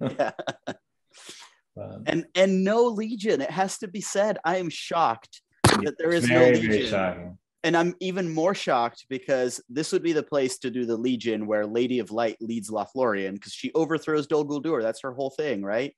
And not only is there not a Legion for that, you can't even really do that in real life anymore since she became Fortitude. So it's like a double sad. Oh, maybe we'll get Lothlorien at War. Who knows? Yeah, who knows? In any case, I don't think there's any more to say about Orphan. So shall we move on to the bad guys? I think we shall. So we are at the Mordor section now, which we will go through before our grand finale with what is probably one of the most exciting things to happen to Evil in a long time. Evil has 2 profiles and 2 legions in this book. The 2 profiles are Razgush and Musgur. Again, we have covered them in pretty good detail on previous podcasts. Razgush, who I just called the Batman because he is the guy who can bring bat swarms and fell wargs and other things in his warband and gives all of his orcs hatred elf. And Musgur is the shaman, the kind of like not Kardouche that has wither. So we reviewed those pretty closely, but they are both pretty good. They've both seen a lot of competitive play since they've come out because they're solid. So if you want to take a closer look at them or go back to our actual review of them, please feel free to do so. But they each get their own legion in this book, which is very interesting. And they're both actually pretty good legions. So the first one is the legion that is built around Musgur, and it is called the Assault on Lothlorien Legion, to add insult to injury there. Not only is there no Lothlorien Legion, there's just one to beat up Lothlorien. But yeah, so it is a mix of orcs, goblins, and griblies. So it's a very interesting outlay of troops. You've got Musger, Orc Shamans, Druzog, Ashrak, Moria Goblin Captains, Moria Goblin Shamans. Sorry, I missed Orc Captains as well, obviously. Wild Warg Chieftains, Wild Wargs, Giant Spiders, Orcs, Warg Riders, Orc Trackers, Moria Goblin Warriors, Moria Goblin Prowlers, Warg Marauders, and Bat Swarms. So, and everything in there has their usual options that they could take from the army list that they come from. You always have to have Musgirl to lead the Legion and at least one named Goblin hero, but based on the special rules, you're taking the Goblin named heroes anyway. You've got the same keyword lock for leading troops, so Orcs can lead Orcs and Goblins can lead Goblins. Spiders can only be included in warbands led by Druzag or Ashrak. And in this Legendary Legion, Musger, Druzag, and Ashrak are heroes of valor, and Shamans are heroes of fortitude. So you get a little bit of extra space to beef out those warbands. The special rules are pretty cool. So the first one is called Cover of Darkness. And essentially every battle you fight against this army is going to be night fight. You're always playing a night fight mission. So the reduced visibility from, you can't shoot from 12 inches away, but you get a +1 to wound when you shoot. And models with Cave Dweller can ignore this entirely, which is most of this Legion, which is pretty cool. You've got Ruthless Savagery, which means that friendly Orc and Goblin models gain a bonus of +1 to wound in a fight in which the opposing model is outnumbered. Note that this is not like the animosity rules where it has to be one of each. It's just if you outnumber, you get +1 to wound. So just bringing numbers triggers this. Dark Magics, you can, friendly models may reroll any number of D6 when making a casting roll. So all of those wizards you're taking are becoming a lot more reliable. Exclamation point, exclamation point, exclamation point. Yep. And Venomback Spiders. If your force contains Ashrak, then all giant spiders in your force are upgraded to Venomback Spiders for free. So they go from rerolling ones to rerolling everything, right? That's the difference there, I believe, for Venombacks over regular. I believe so. They reroll everything except for ones, yeah. Yep. So usually they reroll ones to wound. For poison, the Venomback gets them reroll everything. And it's usually, I think it costs, what, 2 to 3 points usually to upgrade, but they're free in this Legion. They're 2 points, yeah, usually to upgrade. So that is a lot of stuff to cover. This Legion is kind of awesome. This Legion's insane. Yeah. So like so much fun to play. The one thing that I will say about this Legion that tickles me immensely is this is probably the first time in the history of the game that I want to max out Goblin Archers. Archers, yes, right? Exactly. The first time ever. This is the Legion that gives you a chance to use all of those Goblin Archers that have been sitting around in the bottom of your. No, everyone's been converting them to like swordsmen somehow. They've been taking the bow. Well, everyone, the joke's on them because they're good now. Yeah. And look, I've got like 40 of these dudes. Yeah. So first off, that Cover of Darkness, awesome. I actually think that's pretty cool. So good. Every single game you play too is going to be so unique and fun. Yeah. And then it's just like even the magic that they're going to shoot. Lothlorien has resistant to magic, and it's another Salt in the Wound. It's like, yeah, we can just keep casting, like re-roll things and stuff like that. Well, not just that. You know, but most of the magic in this list is stuff that gets cast on your own models. Yeah. Right. I mean, Druzag is re-rolling auto pass. Yeah. Is is basically re-rolling all of his, like, turn that Venomback Spider into a buzzsaw. And he goes through it. By the way, just so we can back up to why we're talking about why Goblin Archers are suddenly back in the game. For those who haven't kind of bumped into this, so the Goblin Archers are generally crap because they're shoot 5 and they have a range of 18, so everything outranges them and outshoots them. Now, however, everything else is shooting 12 inches except the Goblin Archers who can see in the dark, so they are shooting 18. So they now outrange everything else, and when they hit, they still get the +1 to wound all the time, regardless of the range. Yeah, so you can, and I have done this, outshoot elves with Goblin Archers. Yeah. If you can guarantee night fight, which you never could before, right? Goblin Archers were great, but the problem is Goblin Archers came up in night fight once every 20 games, and now it's always on. It's amazing. Yep. So so this is this is a thing. So I love how anyway, like the enemy marches into their lands and they're like, hold on, let's wait till darkness. Right. Let's go. Let's calm down now. Well, I mean, it's like they've got a switch, like, right? You know, it's like, okay, so the elves are coming for us. Turn the lights out. Don't. So like Sauron's cloud at all times. Yeah. Well, and let's also, so I've been playing around a little bit with this Legion in terms of like numbers, and you're still getting like 50 models, even with a full complement of Goblin Archers, which are getting like 16 of them. You're still getting like 4 or 5 Spiders, 2 Warg Marauders, 2 Bat Swarms, a Wild Warg Chieftain, you know, that you can then enrage with Druzag. You're getting Captain on Warg. You're getting a bunch of Shamans. Like it is insane how cool and good this army is. It's unbelievable to me.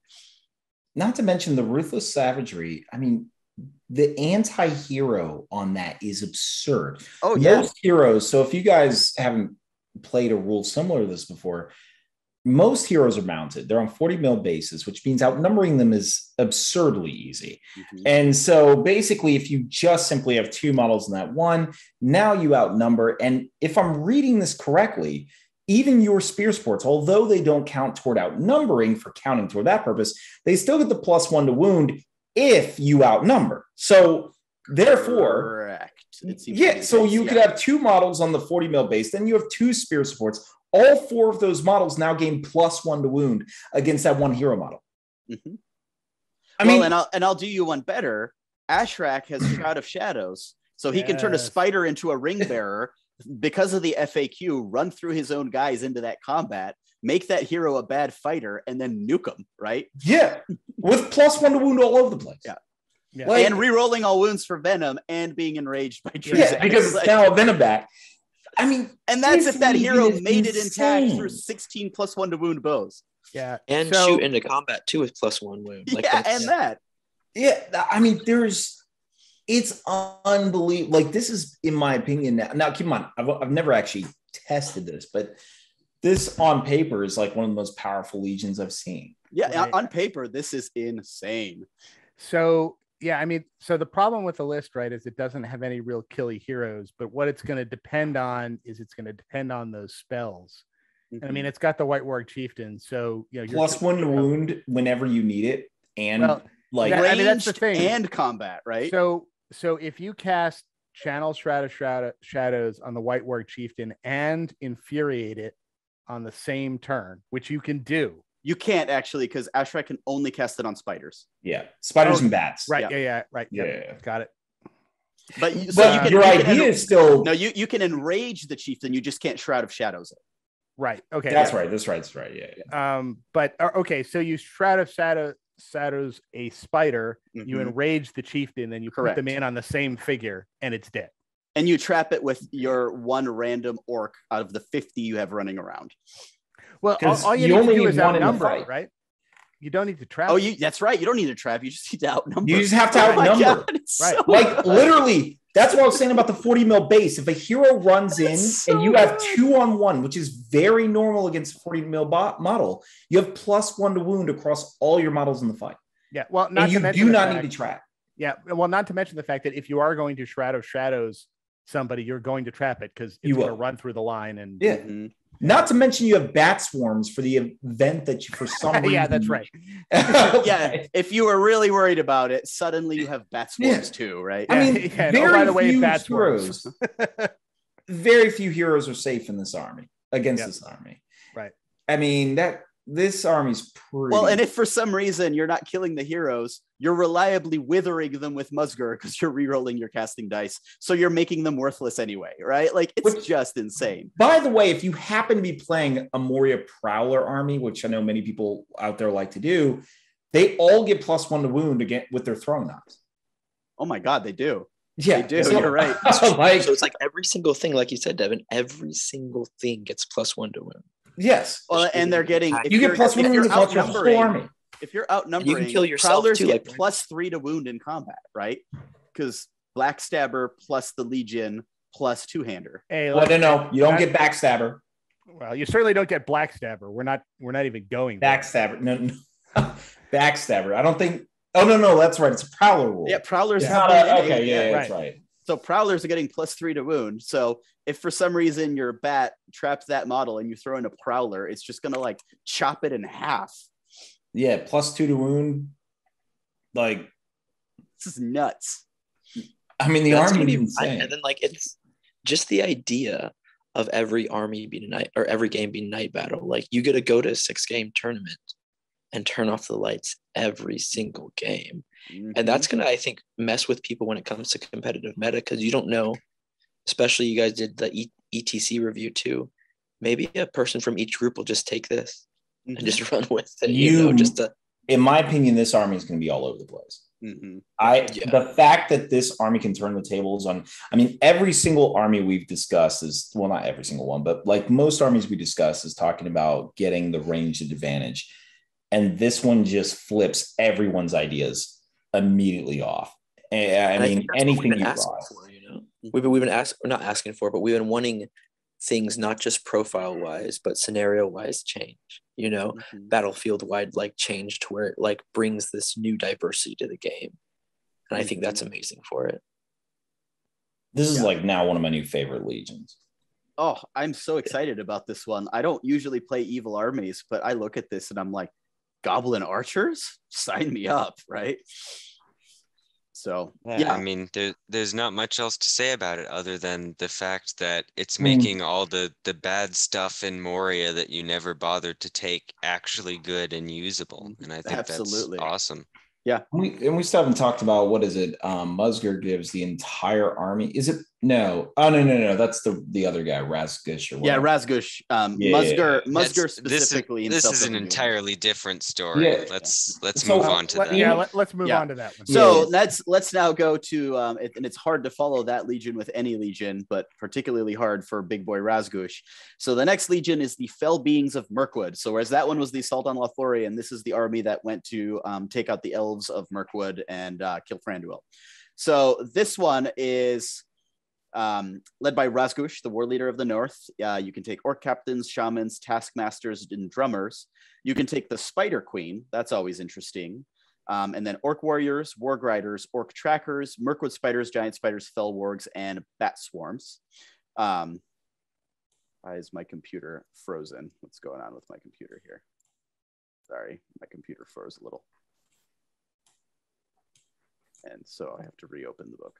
Okay, so the Fell Beings of Mirkwood must always include Razgush, the war leader, who is your army's leader. That's not a surprise. And then it has 3 special rules. So through the forest, friendly infantry models gain the woodland creature special rule. Death to the elves, friendly models gain the hatred elf special rule. And the war leader, Razgush, gains a bonus of +1 to his fight value when engaged with an enemy elf model. So I love this. Both fine, legions, right? Man, here's the thing. I don't think there's anything inherently wrong with this legion. I think that when you put it up next to the Musger Legion, it looks a little bit less amazing. And I think that part of the problem is that so much of what this legion does, you can kind of already just do by taking Razgush, right? Because a lot of these rules are tied to him as a profile. So the only really new thing you're getting here is woodland creature for your entire army, which is admittedly great, and the ability to take the Spider Queen innately without allying. And it doesn't say anything about warbands having to be pure or anything, so she can lead anything in this army. Anything. Yeah, she can lead orcs and stuff, yeah.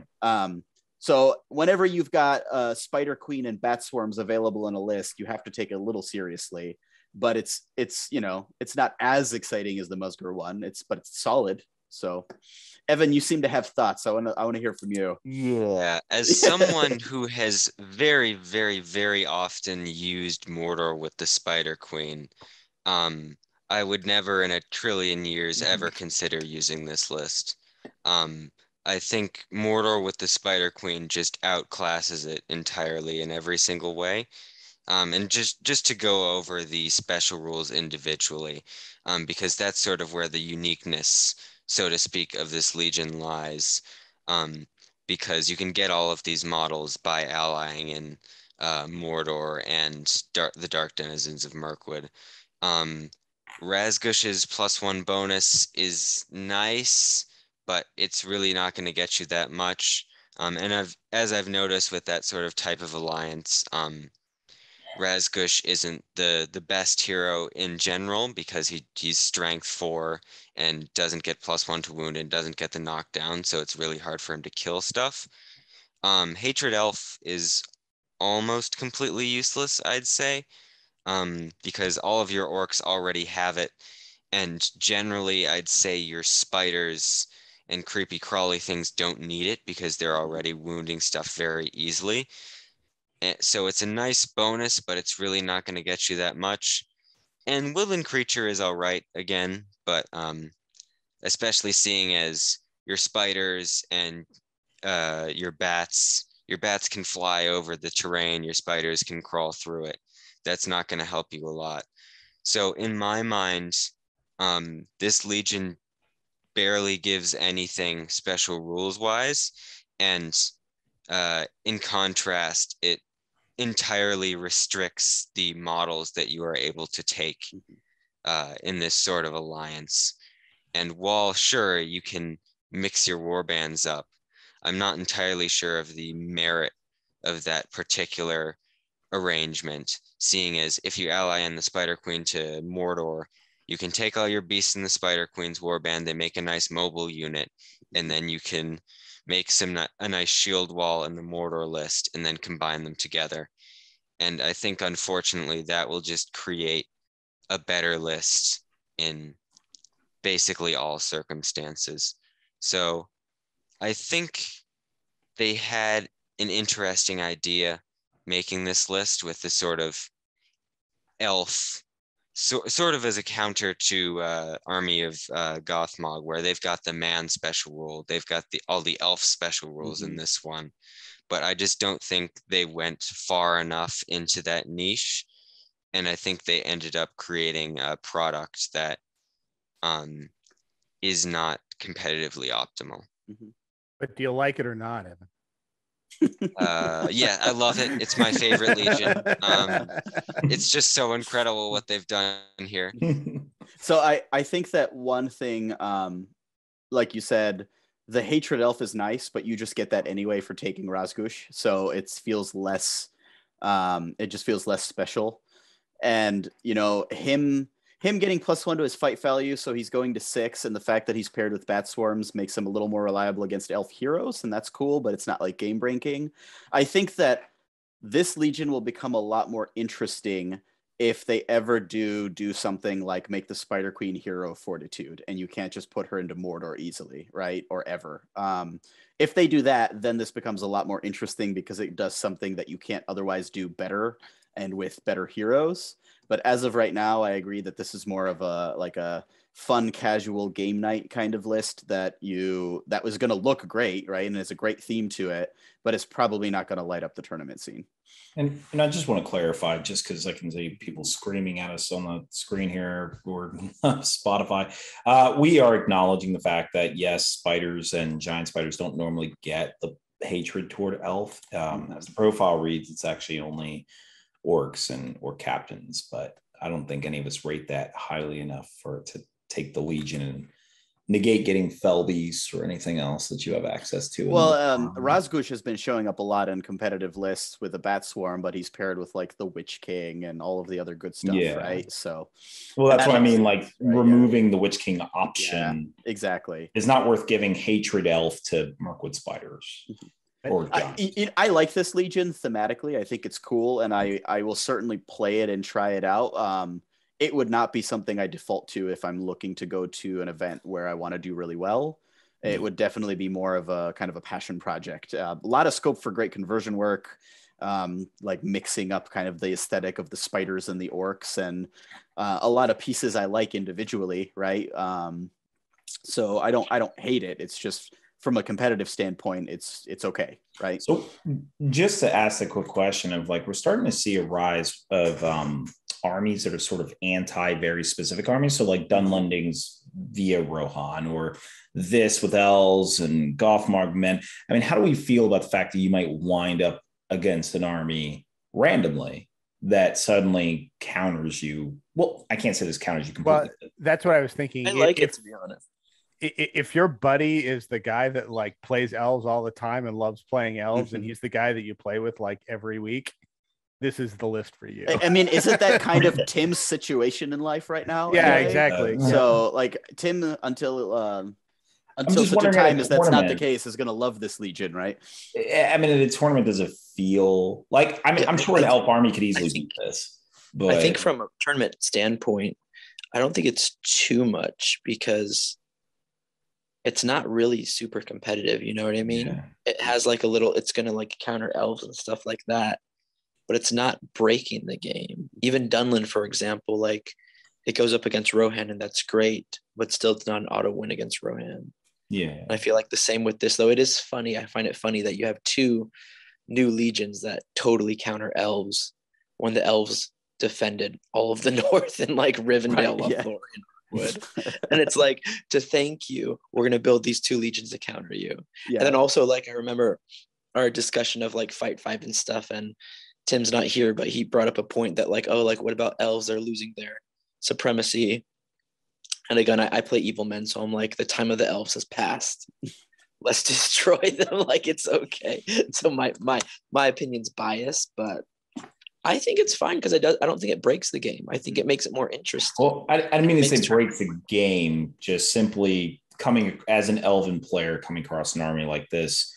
Not to say it's an auto loss, but does it feel annoying to know you're playing an army? Well, That's I feel as an elf player, though, like you look at this and you're like, I'm going to win most of these fights anyway, so your hatred is meaningless, right? As an elf player, I would be super happy. I'd shoot this army to dust. Like if I brought Legolas, I'd pew pew pew kill the Spider Queen and then run Evan in would with just my raise defense his thumb and 6 go.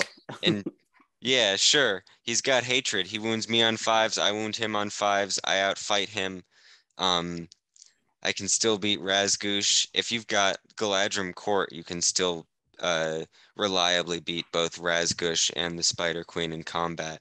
And other than those two models, there aren't really any hero threats. Mm-hmm. So I think despite the fact that they've added in these special rules that sort of counter elves, I don't think this army is going to be particularly effective against elves. Yeah, and I think to your point about the other armies, like Army of Gothmog and Dunland, I feel like they have a gimmick against someone, but they don't rely on that to play the game necessarily. Like you can play against anyone with Dunland and do pretty well, and if you happen to play Rohan, it's a cherry on top. Whereas this Legion doesn't do anything but try to screw over elves and doesn't do it particularly effectively anyway. So I don't think it's going to trouble elves much at all. Well, if you wanted an addition, I guess this list is the additional penalty if you're going to take, instead of taking Haldir or Rumil, you take their buddy Orville or whatever the hell his name is. Orville, the elf. Orville would take this army down. Yeah. This is Haldir and Rumil and Orville. The heroic strength was meant for this army here. That's what it was necessary. Right. Yeah, exactly. Yeah. Now, one cool thing that you can do with this army in Mordor that you can't do anywhere else is they all get woodland creature with a drummer, so they're fairly fast through woods. That's unique, at least, right? Makes them Isengard-ish and Isengard Scout-ish. So to give a shout out to some of the things the Legion does that are unique to the Legion, at least that's neat, I guess. So, any other thoughts on the fell beings of Mirkwood, or should we take off the muzzle and the leash and let Rhaenyra finally have his moment in the sun and move on to the Easterlings? Wait, there's a Corsair Legion. He's gonna start spazzing like on the screen. Do you need to take a moment and go get a glass of water? Because here we go, the Easterlings. We have finally come to them. So there are 5 profiles for the Easterlings and 1 Legion, and every single one of them more or less is great. 3 of those profiles are those that we have already covered before because they have already previously come out with their rules. That's the Dragon Cult Acolytes, which are the 2 wound or the 2 attack ninjas with throwing weapons, and then Rutabi and Brorgir, who we all agreed are phenomenal. And have immediately seen tons of competitive play. So we don't have to go over those again, but Rutabi is the master of battle, like Phalanx commander, and Brorgir is the super war priest for reference. So you can look at our our in-depth review of those in a previous episode. We've also kind of quasi-reviewed the Dragon Emperor, but this is the first time we have the actual full rules in front of us, so we're going to do it again. Plus, I think we all want to talk about them again.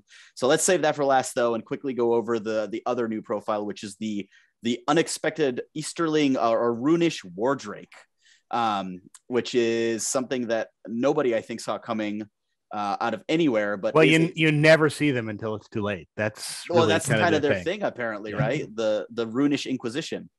So the Runish Wardrake, it is a Drake infantry warrior keyword. It's a 20-point model, move 6, fight 4, strength 4, defense 5, 2 attacks, 2 wounds, and courage 4. It has armor, teeth, and claws as its equipment because it is a dragon.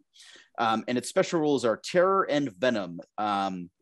It also has the rule slow acting venom, which is on top of the venom special rule, which is reroll all wounds, which is that any model that suffers a wound from a Runish Wardrake but is not slain reduces their fight value and attacks by 1 to a minimum of 1 for the remainder of the game.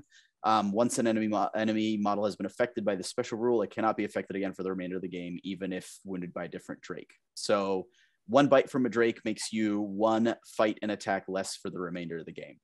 So correct me if I'm wrong, but if you save the wound with fate, that doesn't happen. As I read the rules. Yes, okay. It is. Because you didn't suffer a wound. Yeah, right. Yeah, so, you didn't suffer it. So you have to actually be wounded by it for it to take place. I actually think that this is a really interesting profile. However, it's hard to judge it because we don't know what it looks like. This one doesn't actually have a picture, and the model has not been released yet. So depending on whether this is on an infantry base, a cavalry base, or a troll base will change how I feel about. That's actually what I was going to say. I don't know if this is on a 25 mil. Yeah, I think the 2 things to take into consideration. 1 is the speculation on the base size, and 2 is movement 6 worth it? Because when we think of a Ruined Drake, we're thinking, 20 points Ruined Drake, it's going to look something like a fast moving spider.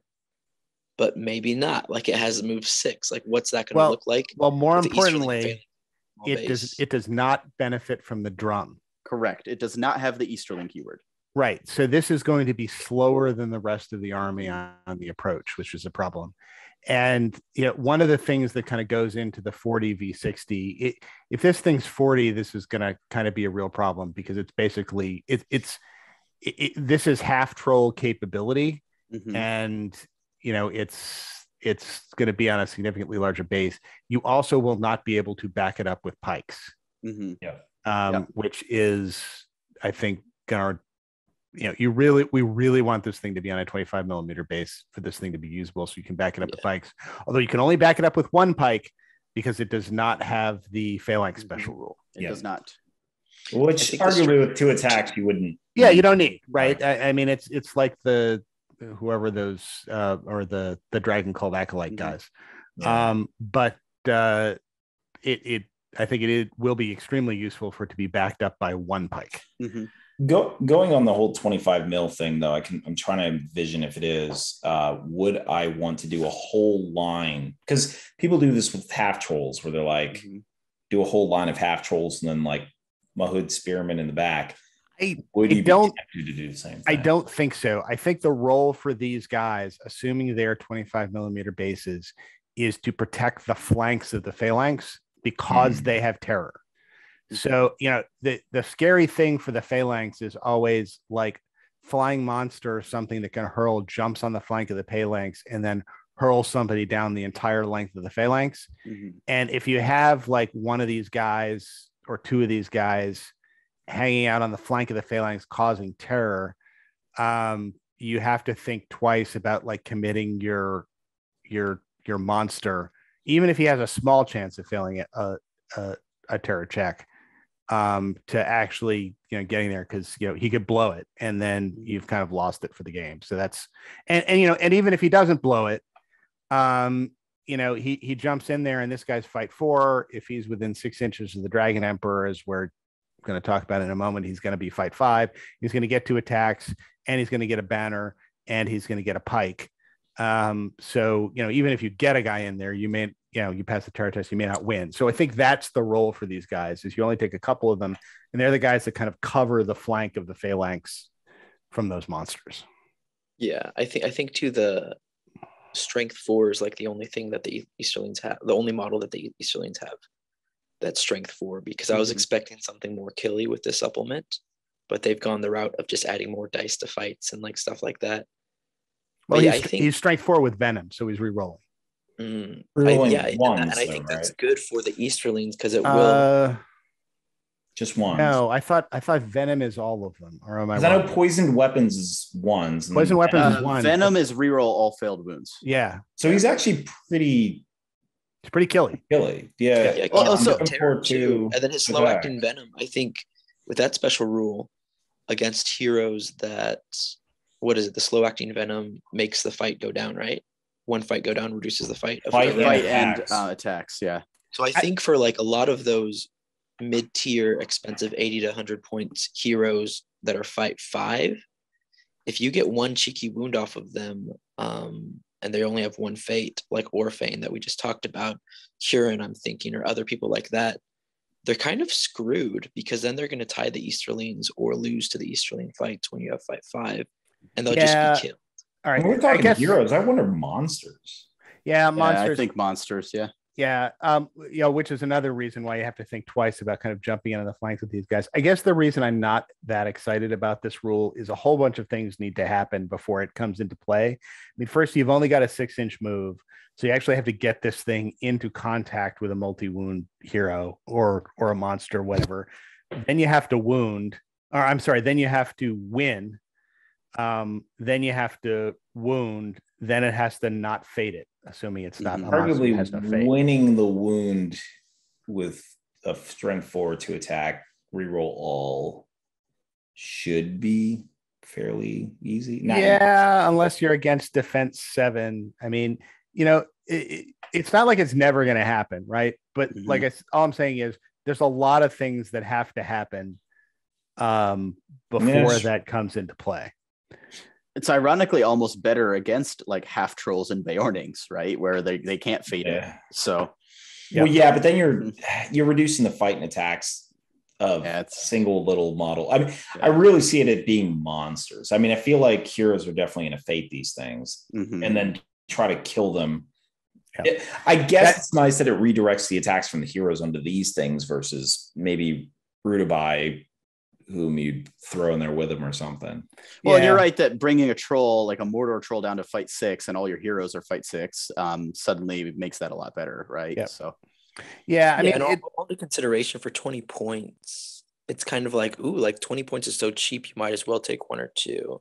But but it's it's the base, right? So like if it's on a 40 mil, you might take 1 or 2. If it's on a 25 mil, you might take a couple more than that. If it's on a 60 mil, I don't think you take it. I think at that point it's terrible, right? No. So, it's not going to be on a 60 mil, and nobody would take it if it was on a 60 I think it can be pretty safe to assume that this is unfortunately going to be on a 40 mil, because I don't know about you guys, but I'm fairly sure off the top of my head, I can't think of a single bestial model that is on a 25 mil base. Like even I was thinking the Broodlings babies. The Broodlings are on a 40 mil base. No. Yeah, Broodlings are on a 40. They are modeled with the Drake itself. Those babies. The baby Drakes. That was the only hope I had, was maybe these are like. I think those are too small. Like babies.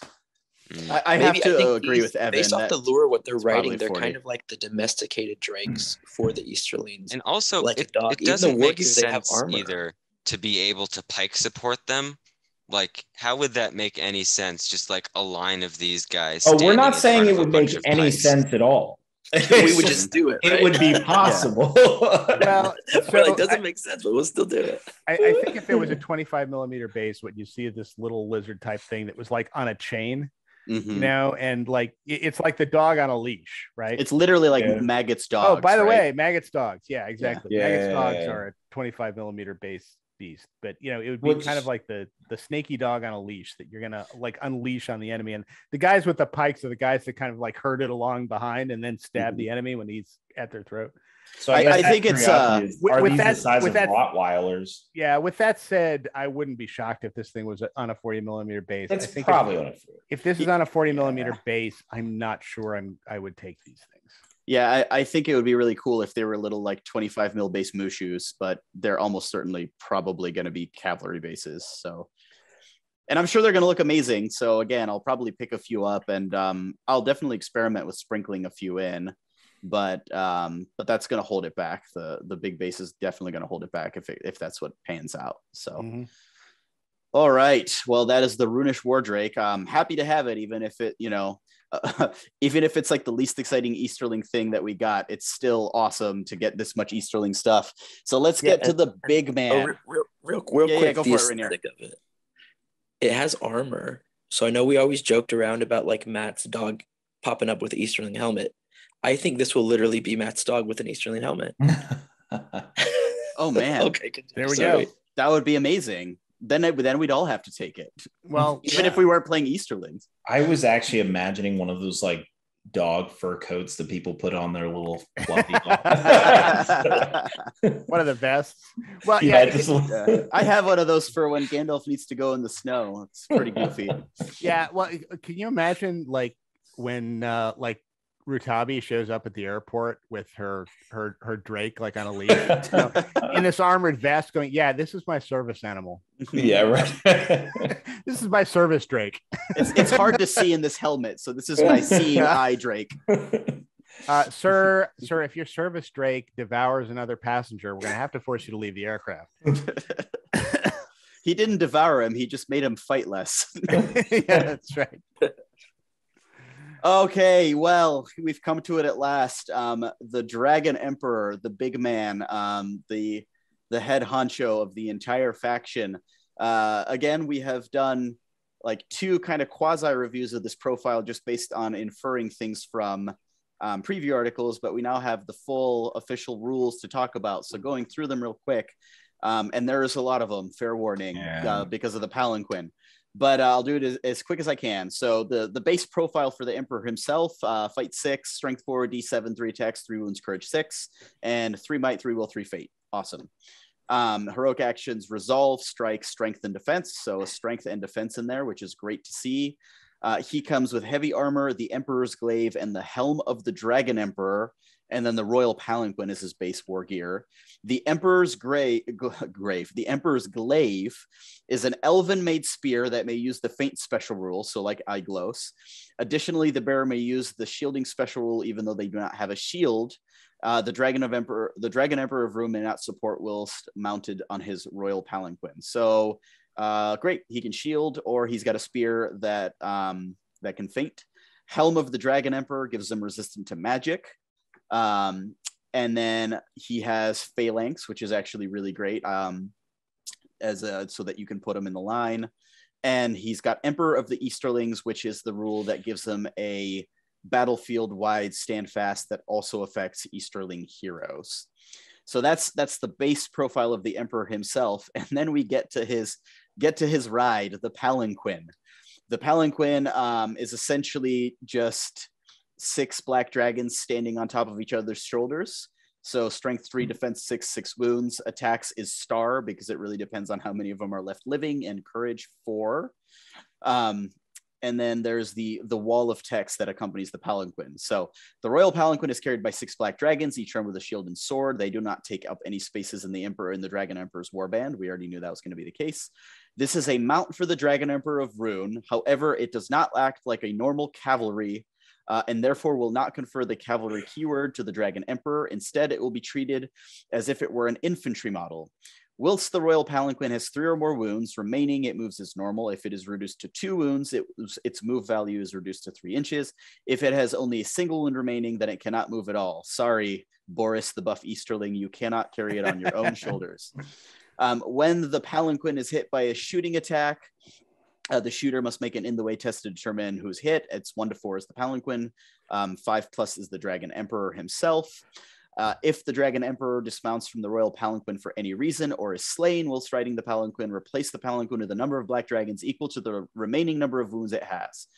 They do not need to take a courage test to see if they flee, and these models, along with the Dragon Emperor, should be placed within the footprint of the Palanquin, which we don't know what that footprint is exactly yet. That looks 60 mil. It looks big, Yeah. so they'll all fit in there.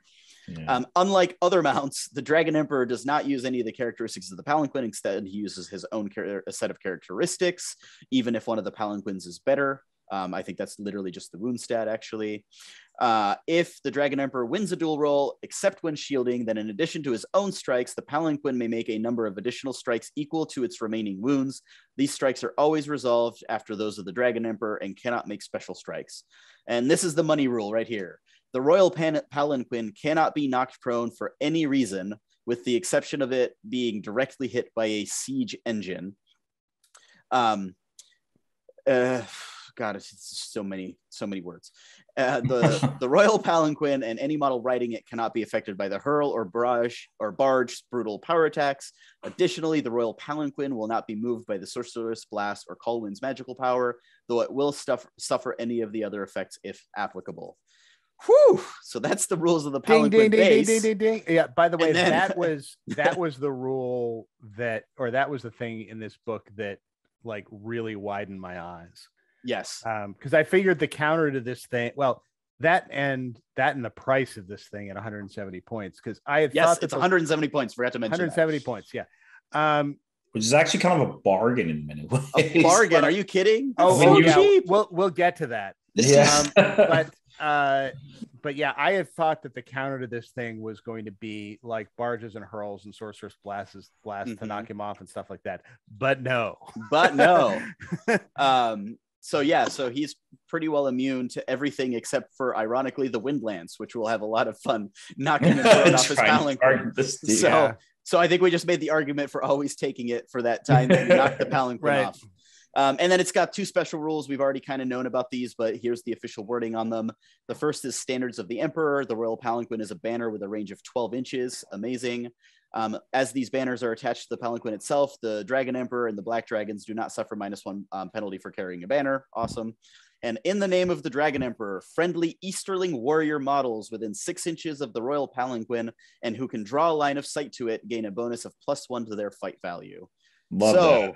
Whoa, that is a mouthful, but man, is it a mouthful. There is a lot to chew on here. So yeah, context-wise, Amder, 15, what is that? 1 of 45, 25 more points. You get this guy over Amder. Yeah. I think my biggest, is he going to be worth it? Was his points. 170 points. Lord have mercy for all he does. Lord have mercy indeed. Yeah, Lord have mercy. It's too much. No, not too much. I love it. It's too much in a good way. So even the synergy, I'm thinking his worldwide or his battlefield-wide standfast, you don't have to hold him back because of Rutabi. You're most likely going to win priority and let him go first, call it, and then everyone gets to pass their test. You know what I mean? The synergy that it's going to give is just amazing. He is going to be in every Easterling army. Yeah, there is. He is now the first model that you take in every. It's like Kamul and Amdur you're never going to see again. Which is I thought I was going to be sad about it because I love Amdur. Amdur's my favorite model. I love playing him, but now I'm like, oh, buddy. Yeah, it's okay. There's a new one. Just to tick off kind of the benefits here, because not only is he 170 points, but he gets a banner, which he gets a 12-inch banner, which counts as a banner for mission. Objectives. So you don't have to take that 25-point banner. So you just save that in your army list. We're going to get, when Rob talks about the Legion, to the fact that everybody in this guy's warband, of which you can get 18, gets Black Dragon status for free. So that's another 36 free points. So now if you're keeping track, you've got a bargain of 61. Basically, you do not have to spend 61 points. Not to mention he brings 6 Black Dragons with him. It's 24 Black Dragons, all 6 of them for free, and the 6 that he gets for free do not count towards the break point either. Mm-hmm. And just to give you a sense of comparison here, his Palanquin is essentially Boromir's Banner of the White Tower with double the banner range. Yeah. And Boromir's Knight of the White Tower banner costs 50 points. Yeah. This is better than that. Mm-hmm. So not only does he bring 61 points of basically free stuff with him when he shows up, you get this 50 point, more than 50 point banner. Let's just call it 50 points, even though it's got twice the banner effect. And that shows up too. So that's 111 points worth of stuff that you're getting with this model.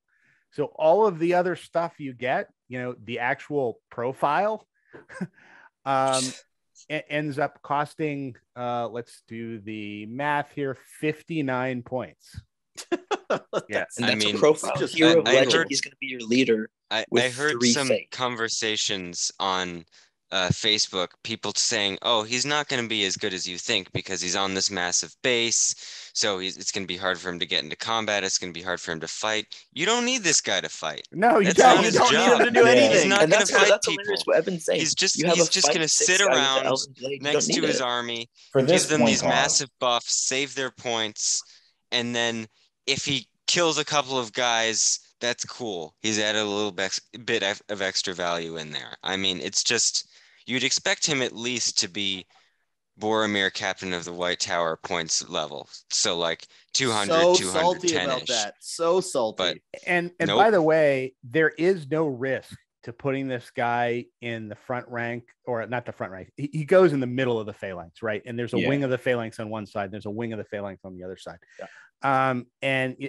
if the army you're fighting does not have a compel in it, there's really no downside to this, because if they throw in, even if they've got like a ring bearer and like some other evil heavy that they send in against this guy, he just calls a heroic defense and it's like, all right, I'll deal with this the next time. And Rutabi, which by the way is resistance to magic. That doesn't affect this paladin. Resistance to magic. Like on top of that, he could actually lose his mount. That's the only reason you'd be concerned. Yeah, I suppose that's true. It depends how many attacks you can dole out. If you surround him, you'll kill his mount pretty quickly with a hero and a couple of strength 4 models. Like if you actually trap him and just deal it all on the mount, this is a model you need to be very conservative with while playing, because a lot of his value does come from that palanquin, and if he loses it, he's not a bad fighter, but he's not particularly exceptional. He's not worth 170 points once you. No. You're right. That's a fair point. But the palanquin takes a lot of pounding before it goes down with a 6 hit. And not just that, he has three fate too. Like he's not gonna. You'll be lucky if you wound him. He can't fade his mount. He can't fade his mount. Yeah. He's not he doesn't have horse lord. He didn't have that. So that would be very funny though if he like yelled down to his people carrying the palanquin, like, "Hey, step away from that sword." It would be kind of more like, "Hey, walk it off," right? Yeah, it's also going to be difficult if you put him into the phalanx and wedge him, because I think also Rutabi goes right next to this guy, and by the way, Borgir goes right behind this guy. So which we got to talk about that combo, by the way. Yeah. So that. He's going to have a phalangite on the other side of him. So the only you're going to be able to get one guy into him, and then unless you have some way to like get around behind him, and I think you can kind of like throw a couple cav guys in behind him to protect his rear, because remember he does have the phalanx special rule, so he can back up 2 guys if he needs to. It's going to be really tough if you put him in that place to get 2 heroes in on this guy. And one hero, even if he loses a fight, isn't going to be enough to take the palanquin down in one go, I don't think. So, but I think you said it correctly from the get-go. You float this guy behind the line and he doesn't have to do any fighting. He just doesn't have to buffs. And then if you, depending on how the game is going and depending on what the VP situation that you need is, like if you really need to, towards the late game, he just steps off his palanquin and then just like brings 6 black dragons and starts bullying people if he needs to, right? And all you needed to do was keep him alive for most of the game until you got a distinct advantage, and then he just steps off to like hammer the game in or throw his black dragons back on objectives or something when it's already over. So like the amount of utility he has, even if he is not in the front fighting stuff, is incredible. The other thing because remember, he's also going to be coming with a coming with the drum. And, one of the typical easterling tactics is, there's an approach march phase where you're basically going to be like marching from, 9 or 10 inches right up into the guy's face. And you can use that 9-inch drum movement basically to kind of shift everything around. So the phalanx goes or Rutabi goes into the face of the enemy's big hero. And then this guy just kind of goes into the face where he's just going to go forward and hit the line and kind of mow through it with his extra 6 attacks or his extra 6 strikes. And that's going to be a perfectly viable tactic for this guy, is just use that extra 3 inches of move on the approach march from the drum to shift everything around so that the guy's, hero killing ability is somewhere else. Right. And it expands the pike block too, because his base size is like the size of 3 or 4 pike or 3 or 4 models. Yeah. So it's kind of like if you have 4 in him, that's still just like a 12-line pike block. It's just insane. Yeah. And if you stick Rutabi near this guy too, I mean, anybody that goes near this guy or into this guy is going to be calling heroics all over the place that Rutabi is going to be like, ooh, let me try that one. Yeah, right. Yeah. That sounds fun. Yeah.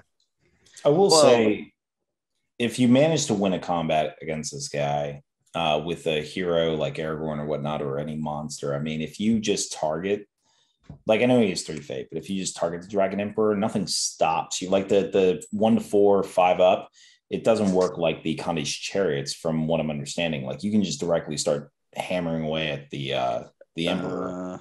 You can. I'm pretty sure that it only affects shooting. Yeah. But so he's defense. You could just target him. He's defense 7, 3 wounds, 3 fate. I'm not saying he'll go down quickly, but defense 6. Isn't he defense 6?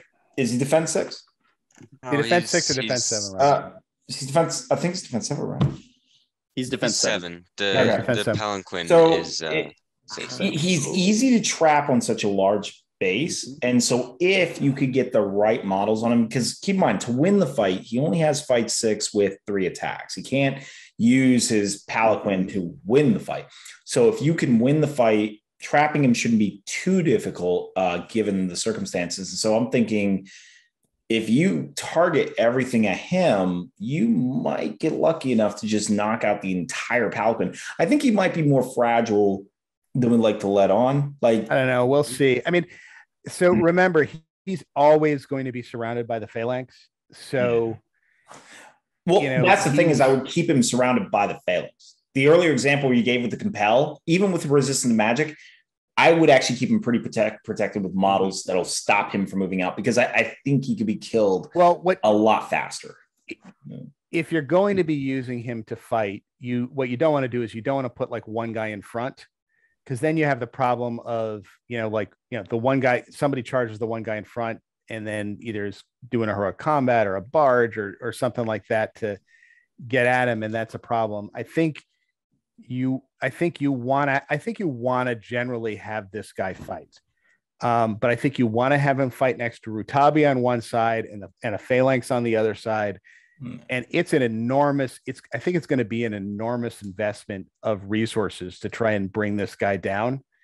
And I think it's going to be really hard to do, because I think in reality, you're going to get either 2 dismounted models into the front of this thing, or you're going to get 1 mounted and like 1 dismounted model into the front of this thing, because 2 mounted models, if he's kind of walled in, if on either side, are going to run into zones of control of the guys on either side, and stop him. And I think this guy can take just about any threat, unless there's like a ring bearer wearing the ring as one of the guys that's fronting him.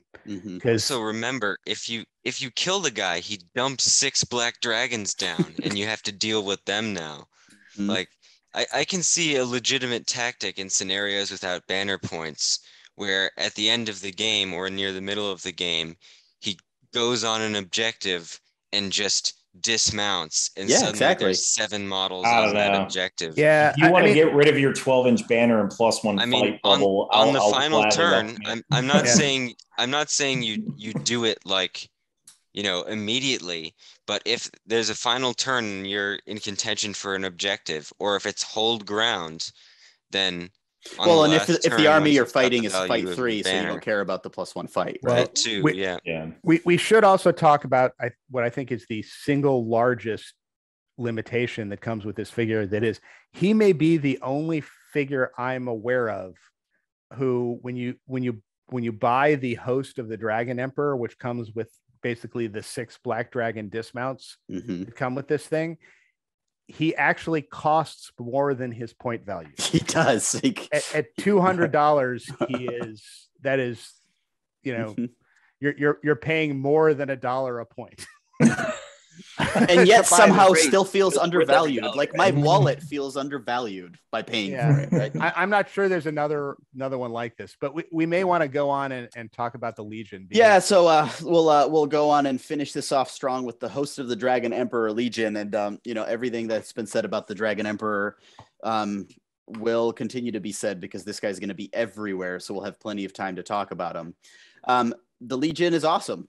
It's really good.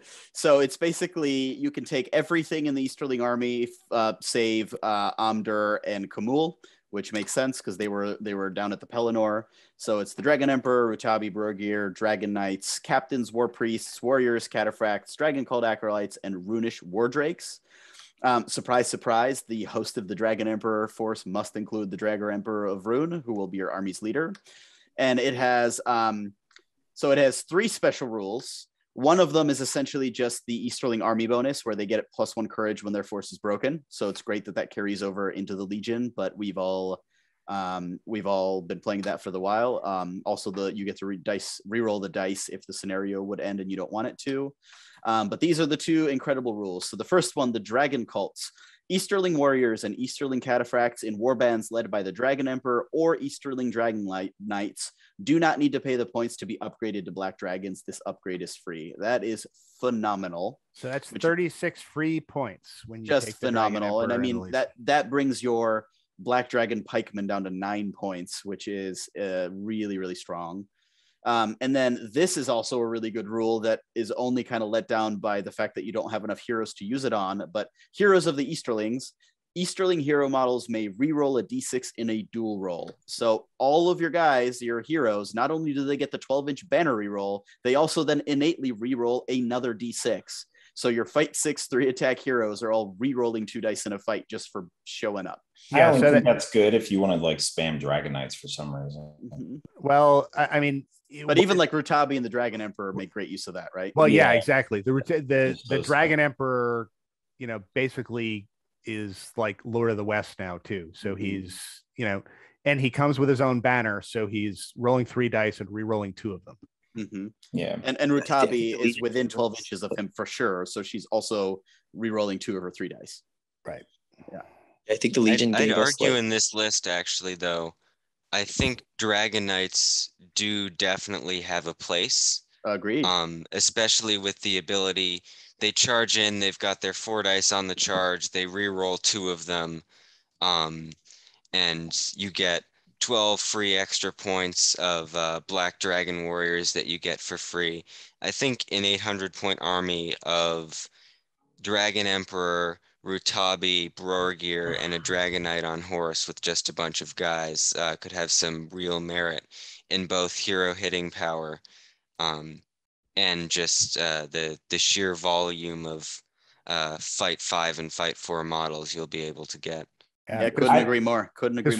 Because Easterling Cataphracts for 14 points suck because of fight 3. Fight 4 Easterling Cataphracts for 14 points are worth it. Fight 5 Easterling Cataphracts when they're within 6 inches of the Dragon Emperor on his Palanquin for 14 points are phenomenal. And that's like a huge negate 2 fell beasts. Now you can just have a cataphract. Yeah, that's right. In the back. It used to be Amdur, you pay 145 points for it. Right. Yeah, you can have a 14-point fight 5, just throw them in there like, hey, what's up? Or one of those war drakes, on the flank. I guess you could argue the Dragon Knights are getting the horses for free almost when they get all the upgrades for free. the cataphracts and the Yeah, they warrior get dog in there. 12 points of free upgrades. So yeah, almost. only 3 So like points on the horse. horse. Well, and with the cataphracts, because you're getting the Black Dragon upgrade for free, you would even consider paying the point to give him an axe. And now you've got a fight 5, 15-point cavalryman, right? With all of the rules that they have. And then they could also go up to strength 4 if you needed them to. So it's just, yeah, do everything. Do all the things in this Legion. And I'd argue though there are even less reasons now for a Runish Wardrake because they just have no synergy at all with the rest of the list. They don't get the +1 fight value from the Emperor. They wait a minute. Because they don't have the Yeah, Easterlings. they're not either. Easterling. Yeah, they don't get the warriors. +1 fight. Yeah, I take back a bunch They of don't things get that I the said about that. drum. And they just do they get compared to I don't the even think they get the value of banner, the right? cataphracts. Yeah. They do get the banner. The banner is just a banner. Yeah. So everybody gets the banner. But compared to the value of the cataphracts and the normal warriors, I just think like maybe if you're trying to have a variety, you throw one in just because, but I think really 0 is the way to go, especially in this Legion. Yeah, and I really like Brorgir in there too. We didn't really talk about him, but since the palanquin can never be knocked over, if it's in trouble, just tremor and like everyone falls but you. Right? Oh yeah, wow, that's cool. I didn't even think about that. And then if Rutabi is in that combat, she gets all her rerolls because the model's now trapped. Correct me if I'm wrong, but tremor, when you cast it on another model and then the shooting goes away from you, right? It doesn't. Does it knock down the people in the combat with you? No, it knocks down everyone in the combat. Yeah, because it goes in a straight line, and combat. anyone touched by it gets knocked down. And if it's wait combat, a minute. it knocks down the whole No. combat. But the rules stated. Read it again, Rob. Did it state other special magical powers similar to Sorcerer's Blast and all that? For the Emperor specifically? Yeah, the palanquin. Because let me double check it. Because it has to say specifically the wording cannot be knocked to the ground by magical powers such as, Sorcerer's Blast, Call Winds, and other. The Royal Palanquin cannot be knocked prone for any reason, with the exception of it being hit directly by a siege engine. So any reason at all. Okay, so it just covers it all. Unless it literally is hit by a siege engine, it cannot be knocked prone for any reason. So then Tremor is a neat little tool to use anytime now obviously the opponent has to go first, but that's pretty interesting. And if you can somehow orchestrate it where the Emperor is attacking, like let's say Boromir and a Warrior of Gondor, then just Tremor the Warrior of Gondor, and you just created a new problem. That's not bad. So I'm not entirely sure how that works with Tremor, because I know with Sorcerer's Blast you can't resist it. The question is Tremor the same way? You're only targeting. Could Boromir resist? So Boromir can only resist if he's hit by the line. So that line that's caused by Tremor, that D6 line, it has to touch Boromir. If it doesn't, which of course is easy to orchestrate, then Boromir can't resist it. Oh, that's interesting. An interesting wrinkle. Yeah, so so whether it's Rutabi getting rerolls or the Emperor just knocking down whoever he's fighting, like Brorgir is, and then if Brorgir isn't knocking him down, he's blade wrathing or enchanted bladesing a 1,000,000 attack palanquin. It's just insane in this Legion. And it all feels kind of like you can do it because all the Black Dragon discounts means that you have way more points than you otherwise should have, right? Yeah, Brorgir is actually pretty nasty with this thing, like in combo, like just now as a defensive measure that you can use. That's actually pretty cool. So which is kind of funny because if Brorgir is far enough away from Rutabi, you can benefit from calling a free heroic action, attack things, and if someone counters and surrounds, then Brorgir hasn't moved yet because he's out of the bubble. So if you play it correctly. Yeah, I mean, it'll take some skilled play and good positioning, but it's a very doable trick, right? It's a nice get out of jail free card for I misparked my palanquin in the wrong parking lot. So, so I mean, suffice to say, Easterling's quite the glow up. Very, very different army after this book than it was before this book. Anybody else have any specific thoughts on the Easterlings? Well, did we mention that the Legion does not have Amdur and does not have Kamul in it? We did. Yeah, we okay, did. Yeah. Good. Which I think we kind of expected if it was going to be a North-based Legion that they wouldn't be there because they're very specifically Pelennor figures. It's not a surprise, but it's worth pointing out. Yeah.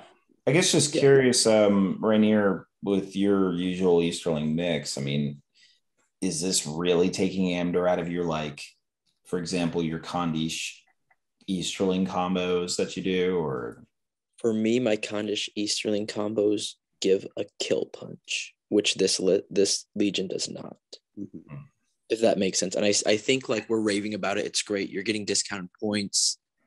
You're going to finally be able to hoard out Easterlings and have the movement phase that we rave about. But for me, if I were to make any critique to it, which I think it should have a weakness, it's killing power. Mm-hmm. They gave it more fight. They give it more dice to the fight, which is like, okay, you already have so many die.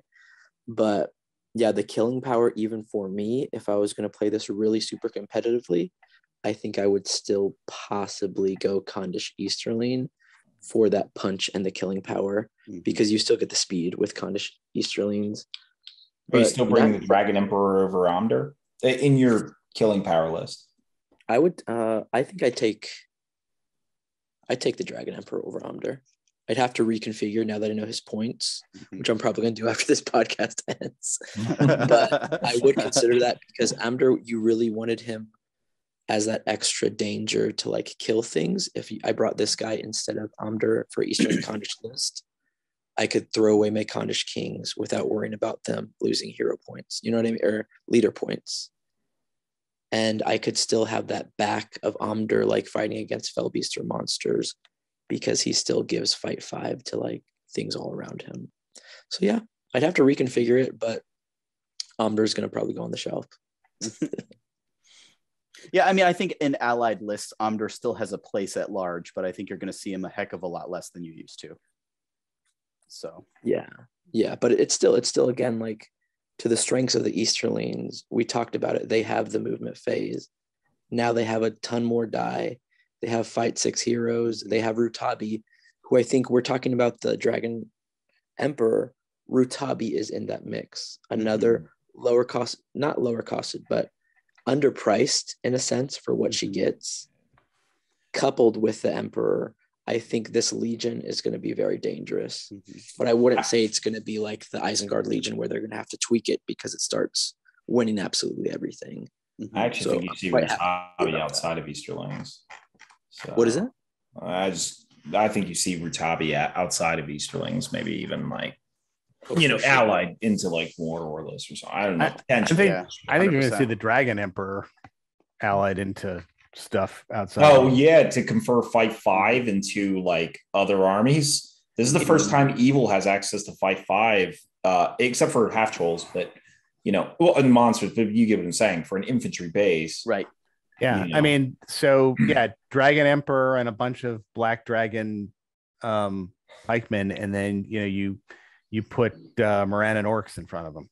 Yeah, this guy gives Suladan competition for that role, because he sort of fills the same niche with the massive banner and the supporting capabilities. Obviously, Suladan hits a bit harder and is cheaper, but this guy is a much better supporter. He brings along those fight 5 pikes, and he's just more much durable better too. in the So supporting to get role. that, remember to ally it in. You're paying for now him plus the Black Dragons, which are 11 points, I believe. 11 points with a pike, yeah. So you're paying a hefty price overall with that combined arms force. You're paying a hefty price to get that fight 5. A lot more than, like, Good would play with to get elves. But you also get a 12-inch banner. And that is very true. And you also you also get 6 free more models if the dismounts, right? So yeah. No, I think I think that overall, probably if there was one model that was the most impactful out of the Easterling list to come out, it would be Rutabi. I think that, like, point for point, she transformed everything. But, like, it's pretty toss up because the Dragon Emperor is also obviously incredible for his points for what he does. So yeah, like, huge huge glow up for the Easterlings, and I look forward to seeing them on every table for a little while as people have all of their pent up Easterling passion vented out over the next like 2 months, right? And I guess after a while playing these, probably do another army list review for the Easterlings and go over our thoughts after having played this for quite a while. After having played like a dozen games of Easterlings on Easterlings. Yeah, right.